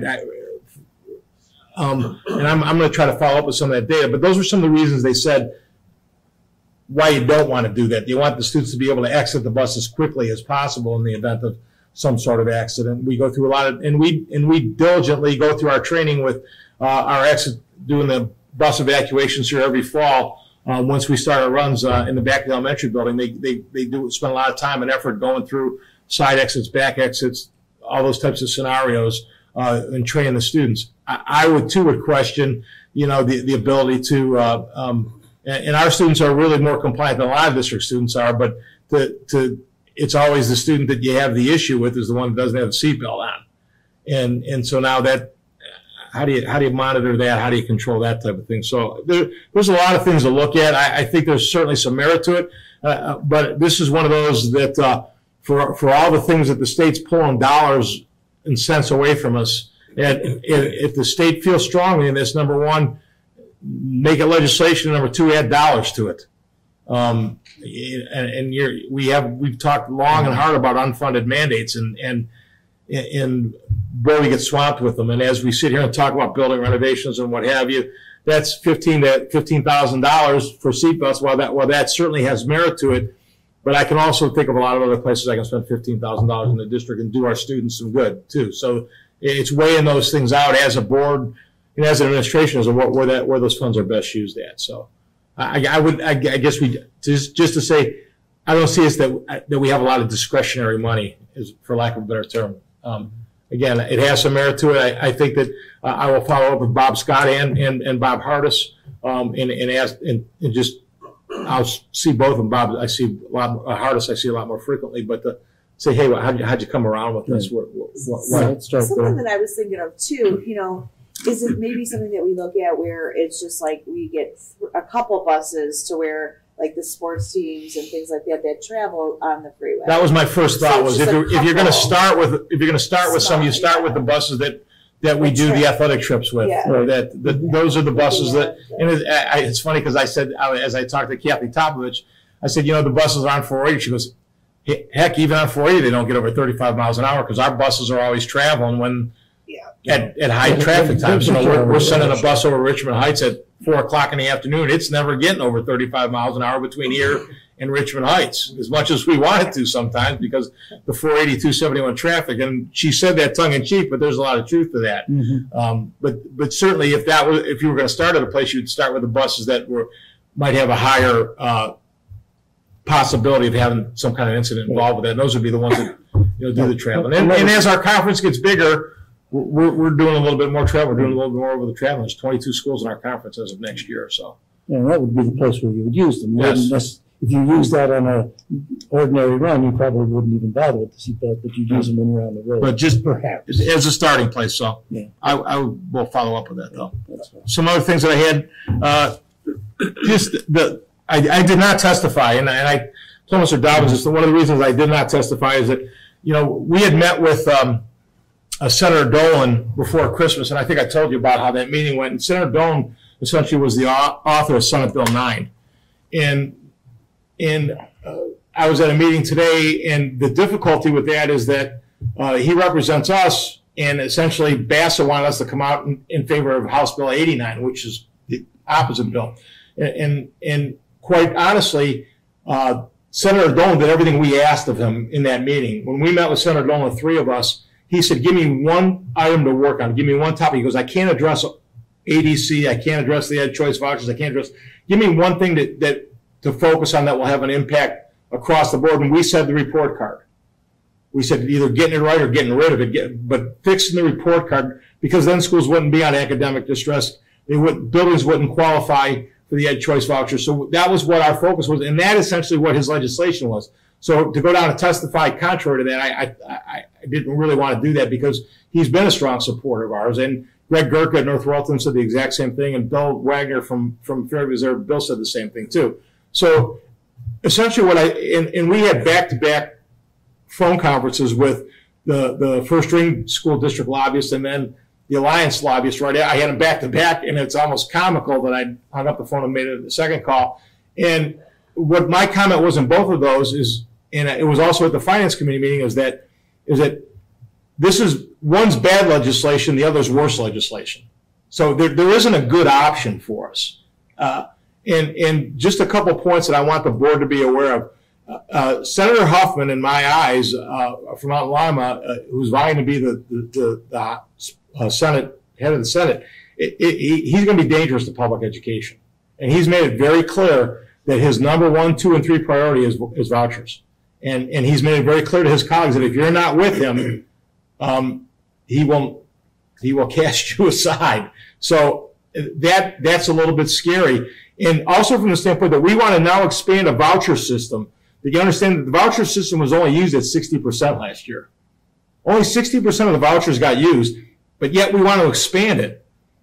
That doesn't make any sense to me. In the expansion, here's just one last bit of food for thought. The 250% of the poverty level. Do you realize that students will be eligible for vouchers, but not be eligible for free and reduced lunches in their schools? That's ridiculous. So that just tells you some of the flaws in what's being discussed right now. So I'm not sure where it's going, they talked about a State House rally on March 18th when we're down for the legislative day. I think the School Boards Association, BASA, OASBA are all trying to put that together, but they don't want to do it unless they can get a couple thousand people there. Now, we will be down for the legislative day, and that's on the agenda here a little bit for any board members who want to attend, and we've been down there before. But, and I told them we would be in attendance. I'd have probably 4 members, and I also went to the president of the teachers union today. I said, listen, I'd be willing to sub 4 teachers out if 4 teachers want to go down and attend too, because actually OEA is in support of the rally as well. So, but that's just where it is, and it's like I said, in my eyes, it's bad and worse. And I said this to both groups, and of course, I got the gentleman from Crooksville sitting in front of me, who might be one of the poorest school districts in the state of Ohio, as I'm having a conversation. But understand this: we had a student 2 years ago go to St. Ignatius when he got in the 9th grade, and that's all well and good. But understand that when that student was here at Cuyahoga Heights, we got $688 for that student from the state of Ohio. But when he went to St. Ignatius got $1,200 for that student, because every parochial school, in the state. Every student in the state of Ohio gets a $1,200, they call it a maintenance fee. That's not including the vouchers. That has nothing to do with the vouchers. So you tack a voucher on top of that, that's now $7,200 that they get. And realize that the elementary schools that get $4,000, many of the parochial schools don't even charge that. The parochial schools are talking about raising their fees in the elementary building so they get the entire voucher. But some of them don't even charge $4,000. Some of them charge less than that for students. So they're talking about raising their fees so they can collect the entire voucher. That's insanity in my eyes. It just, and when we haven't publicly, we haven't, you know, and Cup Patterson's still alive, but we're saying to people, 305, House Bill 305, why are we talking about vouchers when you haven't addressed 305? Please, let's get 305 first, the Cup Patterson, and that's not going to be a windfall for us, but it'll be better. But that makes sense. There's some logic, there's some rationale behind 305. So that's my nickel's worth on legislation. So. Well, thank you for that. And I would just say that I'm very new to the education business and funding, and it helps me to get your comments given your experience in this field. So feel free to, in fact, I invite you to share your comments as you. More than I would like right now. Yeah, I can imagine. I sense your frustration. I share the same frustration, but I come from it from a position of knowledge weakness, whereas you have the strength. So thanks for sharing it with us. Board resolutions. We have two tonight. Sorry, I'm lost track of I get so excited there. It's like your for me. Yeah. Professional meeting request. You see the state legislative on March 18th. That's from 9 to 1. And actually that afternoon, then we would schedule appointments with any of our legislators that were down there. We've done that in the past.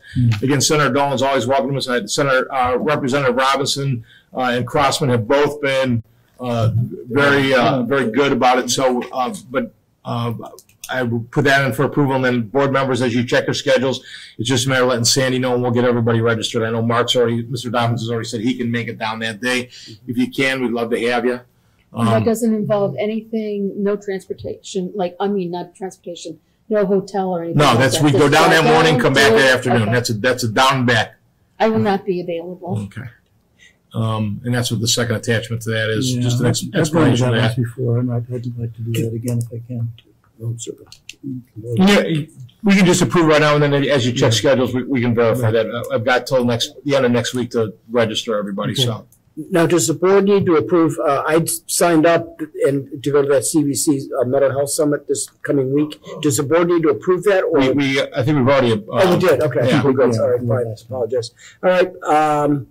Let's see. Board resolutions. Board policy adoptions, Mr. Evans. It's just unless there's questions, I wasn't going to go through each policy because of the number. Yeah, and did so previously. Unless anybody had specific questions about those. Okay. Well, then may I have a motion for approval of the board's consent agenda? So moved. Ms. Schuker moves. Second. Mr. Suchaki got the second this time. Okay. Is there any discussion of these items? I think we've pretty much had our discussion as it went. So with that, may we have a roll call, please? Mrs. Schuker. Aye. Mr. Suchaki. Aye. Mrs. Etter. Aye. Mr. Naaman. Aye. Mr. Dobbins. Aye. The motion passes 5-0. Board discussion committee comments reports. Ms. Schuker, do you want to start? Sure. Finance committee met last week, or was it this week? Last week. Oh my gosh. Met last week, and Mr. Evans and Mr. Muccio, really Mr. Evans, but Mr. Muccio had some good points too, shared the timeline and so forth with, just the general ideas with the finance committee. They are hungry for crunching numbers, and so it will fit right into the next step. During this meeting, if you saw me typing, not only was my mouse wasn't working, but I also was sending out a new invite to the finance committee. So we'll be meeting hopefully, if all the stars are aligned, in March sometime, to look at those numbers and then to ultimately give recommendations to the board based on, type of levy, not type of levy, but how much. And I don't think we're focusing on prioritizing, but who knows? There might be some conversation in that too. That's all I've got. Very good. Thank you. Mr. Chaki? Sure. We had a technology committee meeting this evening. We already talked about the new access to the building, the fiber optic access to the building. One of the other things we discussed was the fact that the use of Chromebooks is increasing. You know, more teachers are using them more often. But to try to avoid spending a lot of money on buying a lot of Chromebooks, but the plan is to take, we recycle them. Every 5 years they get replaced. Well, when we buy the new ones this year, we just won't mark all the old ones out. We'll keep some of the older ones that are still in good shape so that we can add to the number of Chromebooks that we have so that the teacher use can go up as well. So we're going to go in that direction, see how well that works. So instead of a 5-year turnaround, we'll be doing a 6, maybe even a 7-year turnaround with Chromebooks. Keep them longer. Have more on the do they building. last that long? Like, really? It's hit or miss. Usually the battery goes.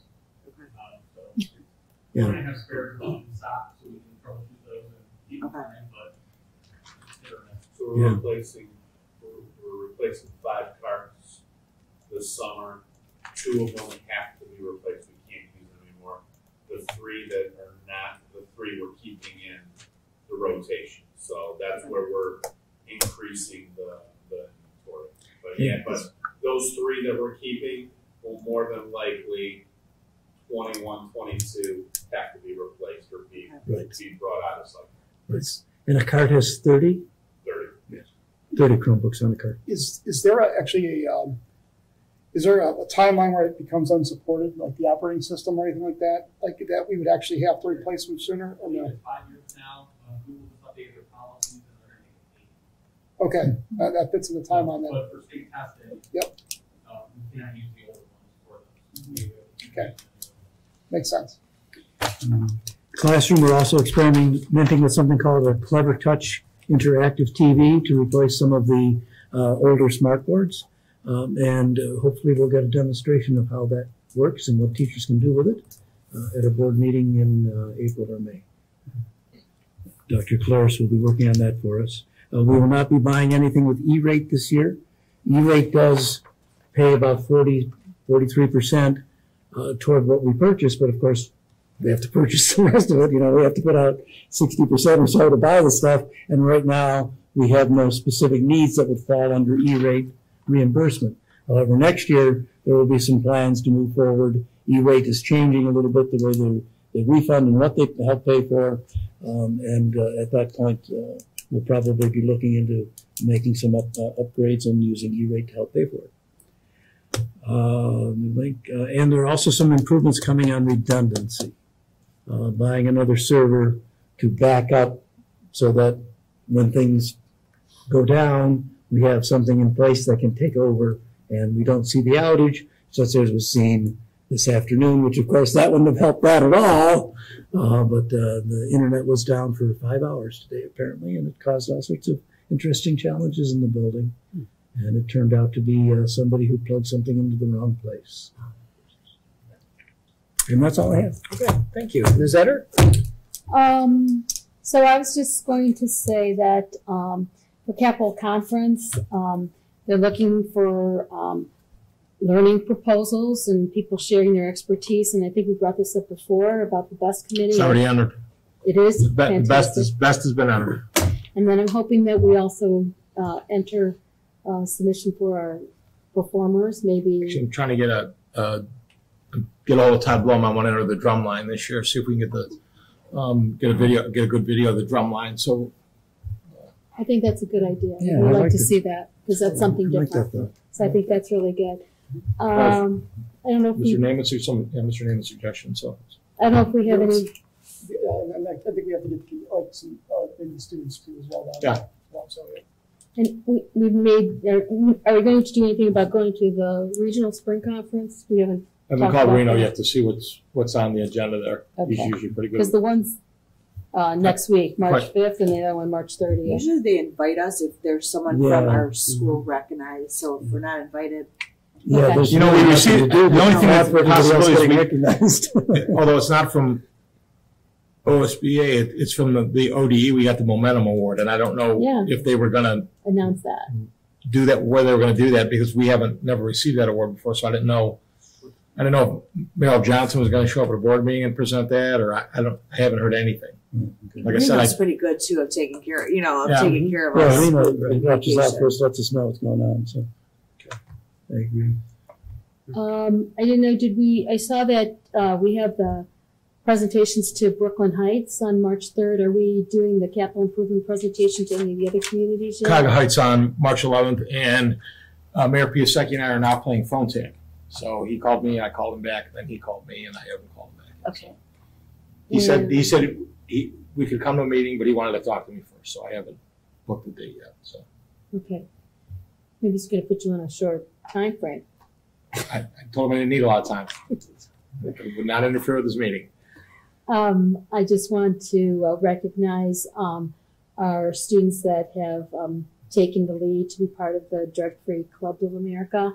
I think that that's a wonderful opportunity, and I'm glad that we're doing that here at our school. And always the highlight of my coming to these board meetings is the Students of the Month. And so keep inviting them to come, because then I'll be coming to the board meetings. So I do enjoy that. I take notes as the kids are introduced, and I just wanted to take note of the fact that we had a first grader who enjoys math and technology. So for just the idea that a first grader has the opportunity to have technology at that age, I think that says volumes about what we're doing at this school. So, and the other first grader who couldn't have done a more kind act. I don't know. I'm glad that we have these students at our school, and I'm glad that we have the staff that we do that works with these students every day. That's all I have to say. Thank you, Mrs. Outer. Mr. Naaman. It's very simple. I just want to congratulate all the students of the month, and then actually also congratulate the people from the charter members of the Drug-Free Club of America. That's all. Okay, thank you. I've just got one item, and I just wanted to thank Mr. Evans for inviting me to the staff's Professional Development Day on the 14th. I caught the opening session where you kind of did a dry run of your capital improvements talk presentation, and I'm glad that you had a chance to reach out to the staff and share our thoughts with them about what we're planning. And of course, it was nice to see Mr. Young, and he has some very strong interest in this revised O-test program. So I learned a whole lot about evaluators' educations. I never realized it was that complex, but kudos to him, and kudos to you. Thanks. That's all I have. Just two things I left out. Obviously, the sign's operational, and I posted a 1977 picture of me standing in front of the old sign, and a then and now picture. But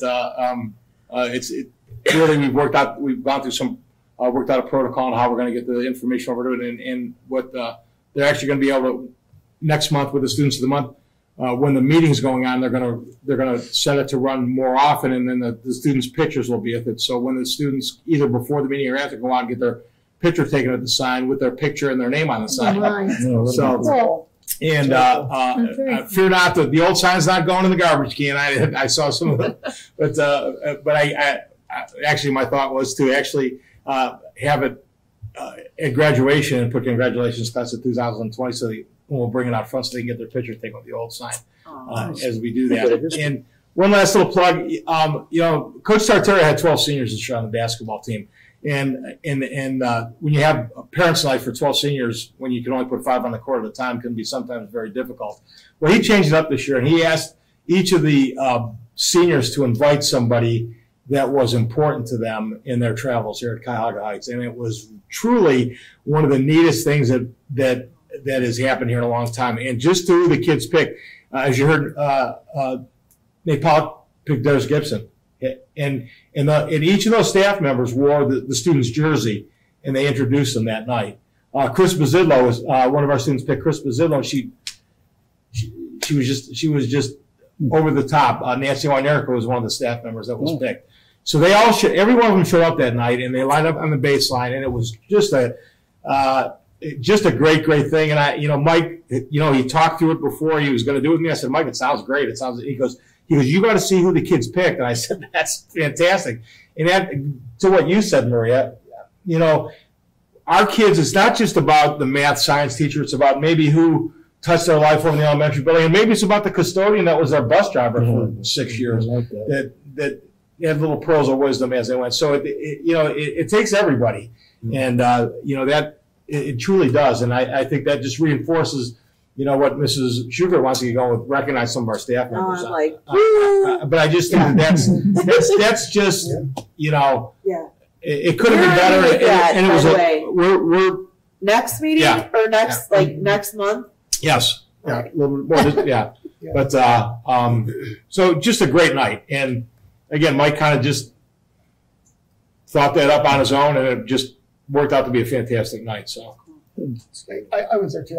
I thought that was fantastic. I mean, I hope that continues on as a tradition. Yeah. Did they do the parents too, or how did that work? The parents were there too. Right. And then were they recognized too? They got the flower and. That's cool. And then that significant person that affected them in the score was wearing their jersey. I love it. And then actually, I think every senior, there's another senior in the class that wore the jerseys of the kids, the other jersey. Yeah. Because they wore the special jerseys that night. They wore the flip jerseys. And then the special invitee had a jersey, and then they picked a member of their senior class to also have that too. Yeah. Wow. That's really, really cool. I mean, I thought it was fantastic. I think that should be a tradition that we carry forward. I loved it.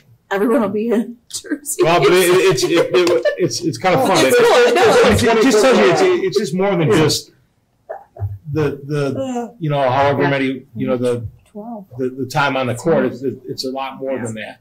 Yeah. It truly is.